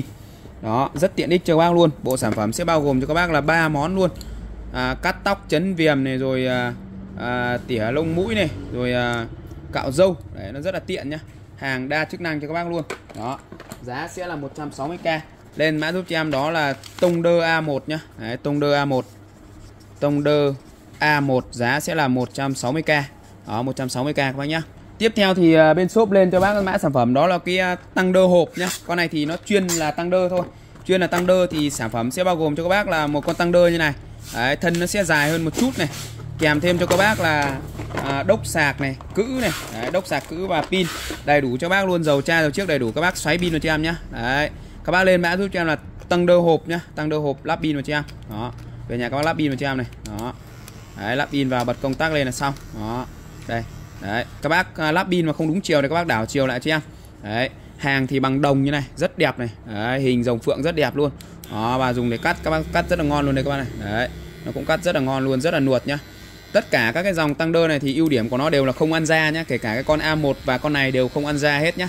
Rất là tiện. Giá thì chỉ có 100 cành cho một con tăng đơ như này thôi. Có cho các bác là 4 cái cữ này, 4 cữ này, đốc sạc này, rồi dầu tra, dầu chiếc đầy đủ nhá. Về nhà các bác chỉ việc sử dụng thôi. Lên mã giúp cho em đó là tăng đơ hộp nhá, tăng đơ hộp. Hàng cũng cực kỳ chất lượng cho các bác luôn. Hàng này thì của nó sẽ là hàng của Nhật và nó cũng xuất đi rất là nhiều nước luôn các nhá, xuất đi nhiều nước lắm. Đây các bạn này, đấy, nó xuất đi Anh, Pháp, Mỹ, Ả Rập rồi Thổ Nhĩ Kỳ rồi đầy đủ các nước cho các bác luôn. Giá thì chỉ có cho các bác là 100k thôi.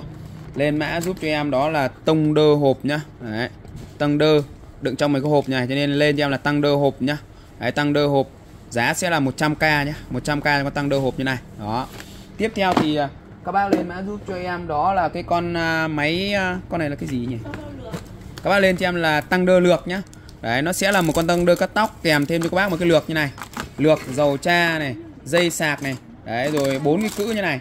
Đầy đủ cho các bác luôn nhá. Con này thì chuyên dùng để cắt tóc thôi. Đấy, chuyên dùng để cắt tóc. Đấy các bác nhá. Đấy. Các bác lên cho em là tăng đơ lược nhá. Đấy, một con tăng đơ chạy cực kỳ là khỏe luôn. Con này thì nó các bác có thể dùng để chuyên để cắt tóc cũng rất là ok nhá. Và có điều chỉnh cữ ở đây nhá. Đấy, có điều chỉnh cữ để cắt này. Từ 0.8 đến cữ 2mm các bác này. Đấy, thì các bác có thể đẩy cái đầu này ở đây. Đấy, để các bác đẩy cái cữ này lên này để các bác dùng nhá. Đấy. Thì cái con xoay này nó tác dụng là để các bác đẩy cái phần lưỡi này lên này. Đấy, đẩy phần lưỡi này lên. Đó. Rất là tiện ích các bác nhá. Dùng để cắt tóc con này cực kỳ là ngon luôn. Dùng thì cầm thì cực kỳ đầm mà chắc tay nhá. Đấy, các bác có thể dùng để cắt tóc cho người già trẻ em. Có cữ sẵn đây rồi. Về nhà các bác chỉ việc là lắp cái cữ này vào cho em này là mình sử dụng thôi. Hoặc là các bác có thể cắt mộc cũng được, tùy theo nhu cầu của các bác nhá. Con này nó sẽ là một con tăng đơ có kèm cho các bác là cả lược luôn nhá. Cầm trong cái kéo đây luôn nào. Đấy, có kèm cho các bác là cả lược luôn. Đấy, cặp kéo vào đây. Vì còn cái tăng đơ là mang hết đây luôn. Đấy. Thì nó sẽ kèm cho các bác là cả lược luôn đó nhá, cả lược luôn. Đấy, kèm cả lược, cả dầu tra này rồi có cáp sạc này, có cáp sạc luôn. Con này cắm trực tiếp sạc điện 220 luôn. Lên mã giúp cho em đó là tăng đơ lược, giá sẽ là 110.000 nhá. Đấy, tăng đơ lược này. Đấy, tông đơ lược nhá. Tông đơ lược giá của nó sẽ là 110k thôi. Giá siêu hạt rẻ luôn. 110.000 cho một con tăng đơ lược như này. Con này thì quá nên sử dụng các bạn, giá rất hợp lý. Con này chuyên dùng để cắt tóc cho các anh em thợ cũng rất là ok. Hàng của thương hiệu HUİN của Nhật các bác này. Đấy. Tiếp theo thì bên shop về cho bác cái dòng sản phẩm đó là cái các bác lên mã giúp cho em đó là cái cặp kéo cắt tóc nhá. Cặp kéo cắt tóc thì một cặp này nó sẽ bao gồm cho các bác là 2 chiếc. Đấy, 2 chiếc. Giá 160.000. Bao gồm cho các bác là 2 chiếc nhá. Đấy. Hàng của thương hiệu Kai nhá, hàng thương hiệu Kai. Một cặp này cho các bác là 2 chiếc luôn. Đấy, 2 chiếc kéo như này. Rất tuyệt vời, ông mặt trời luôn. Đây, hàng thương hiệu Kai Japan này. Đầu kéo thì cực kỳ là dày và cắt thì cực kỳ là đầm mà ngon luôn các bác này. Đấy. Giá thì bên shop đang gửi tới các bác cái giá đó là 160.000 cho một cặp kéo tóc như này. Đấy là em đã giới thiệu trọn bộ các cái đồ tăng đơ rồi kéo cắt tóc của bên em. Thì các bác có thể tham khảo để mình lựa chọn cho mình các cái sản phẩm. Ví dụ các bác chỉ cần mua một cái tăng đơ kèm thêm một cái cặp kéo cắt như này là về nhà các bác có thể đã hành nghề được rồi. Hoặc là cắt cho các bé nhà mình cũng rất là ok nhá. Đấy. Nhà em thì em toàn tự cắt cho các bé nhà em thôi. Các bác nhá, nó rất là tiện ích luôn. Và tăng đơ thì cũng rất là bền. Dùng rất là ngon. Lên mã giúp cho em đó là cặp kéo tóc, giá sẽ là 160.000 nhá. Cặp kéo tóc này. Đó. Cặp kéo tóc giá sẽ là 160k. 160k cho cái cặp kéo tóc như này. Tiếp theo thì bên shop về cho các bác cái dòng sản phẩm đó là cái thanh cài dao nhá. Nó sẽ bao gồm cho các bác là một cái thanh cài dao như này. Có kèm cho các bác ốc vít luôn. Về nhà các bác chỉ cần bắt vít vào cho em là xong. Xem cái bộ nào đấy. Thì nó sẽ bao gồm cho các bác là một cái thanh cài dao như này này. Đấy, một thanh cài dao như này. Đấy, có kèm thêm cho các bác là cái ốc vít luôn. Thì sẽ bao gồm cho các bác là 1, 2, 3, 4 ngăn. 4 ngăn chiều dài khoảng 40 cm. Đấy, và có 1, 2, 3, 4, 5 cái móc đeo như này nhá. 5 cái móc đeo như này. 5 móc đeo 1, 2, 3, 4 như này. Và giá thì 5 cái móc đeo nhá. Giá thì chỉ có cho các bác là con này 100 à hay là 90? Hả? 90.000 cho một con thanh cài dao này thôi nhá. Giá rất hợp lý các bạn. Đấy. Giá của nó sẽ là 90k cho một cái mã thanh cài dao như này. Hàng bằng inox 304. Cực kỳ dày dẫn chắc chắn, các bác có thể mua để mình sử dụng. Cài dao rồi đeo tạp dề rồi đeo xong rồi mâm ấm chậu chảo đều được hết nhá. Đó. Giá rất hợp lý cho bác luôn. Đấy, lên cho em là thanh cài dao, giá sẽ là 90.000 nhá. Đó. 90.000 cho một cái thanh cài dao như này. Lên cho em là thanh cài dao này. Thanh cài dao, giá của nó sẽ là 90k nhá. 90k cho cái thanh cài dao như này. Tiếp theo thì nay bên shop về cho bác cái sản phẩm đó là cái led nháy led dán nhá. Lên trên là led 5m. Con này thì các bác dùng để mình dán vào tường. Dán vào tường nó rất là tiện ích luôn. Bật cho anh cái công tắc lên để anh quay cái led này. Đấy là chiều dài của nó là 5m, có đầy đủ ổ cắm một kiếc các bác tất luôn qua nhá. Đấy, ổ cắm miếc tất luôn và có nguồn miếc đầy đủ về nhà, các bác chỉ cần cắm kết nối vào xong, có điều khiển đàng hoàng nhá. Đây. Đấy, đây các bác này. Đây bên em đang cắm thực tế cho bác xem này. Đấy, màu mè rất là đẹp luôn và chiều dài của nó sẽ là 5m nhá. Đấy, chiều dài của nó là 5m thì các bác có thể bóc ra để mình dán vào tường, dán vào tủ kính hoặc là nói chung là dán vào động được, nó rất hợp lý. Giá thì chỉ có cho các bác là bao nhiêu nhỉ? Lên cho em là led 5m nhá. Led dán 5m, có thể bóc ra dán tường được hoặc là dán vào tủ. Led 5m dán này. Đấy, led 5m dán tường nhá, dán tường. Đấy, các bác có thể bóc ra dán vào tường được luôn. Giá của nó sẽ là 80k nhá. Led 5m dán tường, 80.000 cho một cái bộ như này, đầy đủ chi tiết cho các bác. Tiếp theo thì bên shop về cho các bác sản phẩm đó là cái keo dán các giấy lau giày nhá. Đây là một cái dòng giấy đặc biệt các bác dùng để mình dùng để mình lau giày này. Đấy. Lau giày, vệ sinh giày dép rất là ok. Ở đây thì nó sẽ có cho các bác là đã có sẵn cho các bác là xà bông rồi. Các bác cứ lau này là nó sẽ ra các xà bông nhá. Xà bông mà nó sẽ tẩy sạch cho bác rất là tốt luôn. Đây. Ví dụ đây một cái vết mực em viết vào đây này. Đấy, viết này, lau phát nó sạch hết luôn các bác này. Đấy. Lau phát là nó sẽ đi sạch hết luôn. Đấy các bác nhá. Đây các bác thấy không? Đây. Lau phát là nó sẽ đi, nó sẽ tẩy sạch hết này. Đấy các bác thấy chưa? Đó. Các bác cứ lau từ từ này là nó sẽ tẩy sạch hết cái vết mực này luôn. Đấy thấy chưa? Đó. Và giá thì sẽ là 20.000 cho một cái hộp giấy lau giày như này. Bao gồm cho các bác là 30 tờ nhá, 30 tờ. Đó, chuyên để các bác lau giày, vệ sinh giày dép rất là ok. Lên cho em là giấy lau giày giá sẽ là 20.000 nhá. 20k trên một hộp như này và mua từ 3 hộp thì sẽ là 50.000. 3 hộp sẽ là bằng 50k nhá, 50.000 cho 3 hộp. Còn mua lẻ thì sẽ là 20.000 trên một hộp như này. Một bịch như này. Tiếp theo thì bên shop về cho bác cái môi thìa của Đức nhá. Đấy, thì đầu tiên nó sẽ là một con môi như này nhá. Một con môi của Đức như này. 70.000 thôi, 70.000 cho một cái môi như này. Hàng thì nó sẽ là dập liền, không có rãnh. Thì các bác rửa vệ sinh nó rất là dễ. Inox 304, siêu dày dẫn chắc chắn luôn và cũng rất là sâu lòng nhá. Sâu lòng như này thì các bác múc nó sẽ rất là nhiều nước và rất là gọn gàng. Và cán thì tương đối là dài thì các bác để trong nồi hoặc là trong bát nó không bị lắng, không bị đọng xuống nhá. Đấy. 70.000 cho một cái môi Đức như này. Tiếp theo là cái thìa Đức nhá. Đấy, cái thìa Đức này thì giá của nó sẽ là 30.000 một chiếc này. Hàng cũng bằng inox 304, siêu dày luôn. Ăn cơm, ăn canh, ăn cháo, nói chung là dùng rất là tiện. Con này mua một lần dùng cả đời luôn. Giá của nó sẽ là 30k nhá. Lên mã giúp cho em là thìa Đức nhá. Hàng thương hiệu HUİN của Đức đây. Giá sẽ là 30.000 trong cái thìa Đức như này. Và cái môi là 70.000, thìa là 30.000 các bác nhá. Đó. Tiếp theo thì bên shop về cho bác cái dòng sản phẩm đó là cái con dao hàng thương hiệu HUİN nhá. Hàng thương hiệu HUİN thì bỏ cho anh cái con G5 này.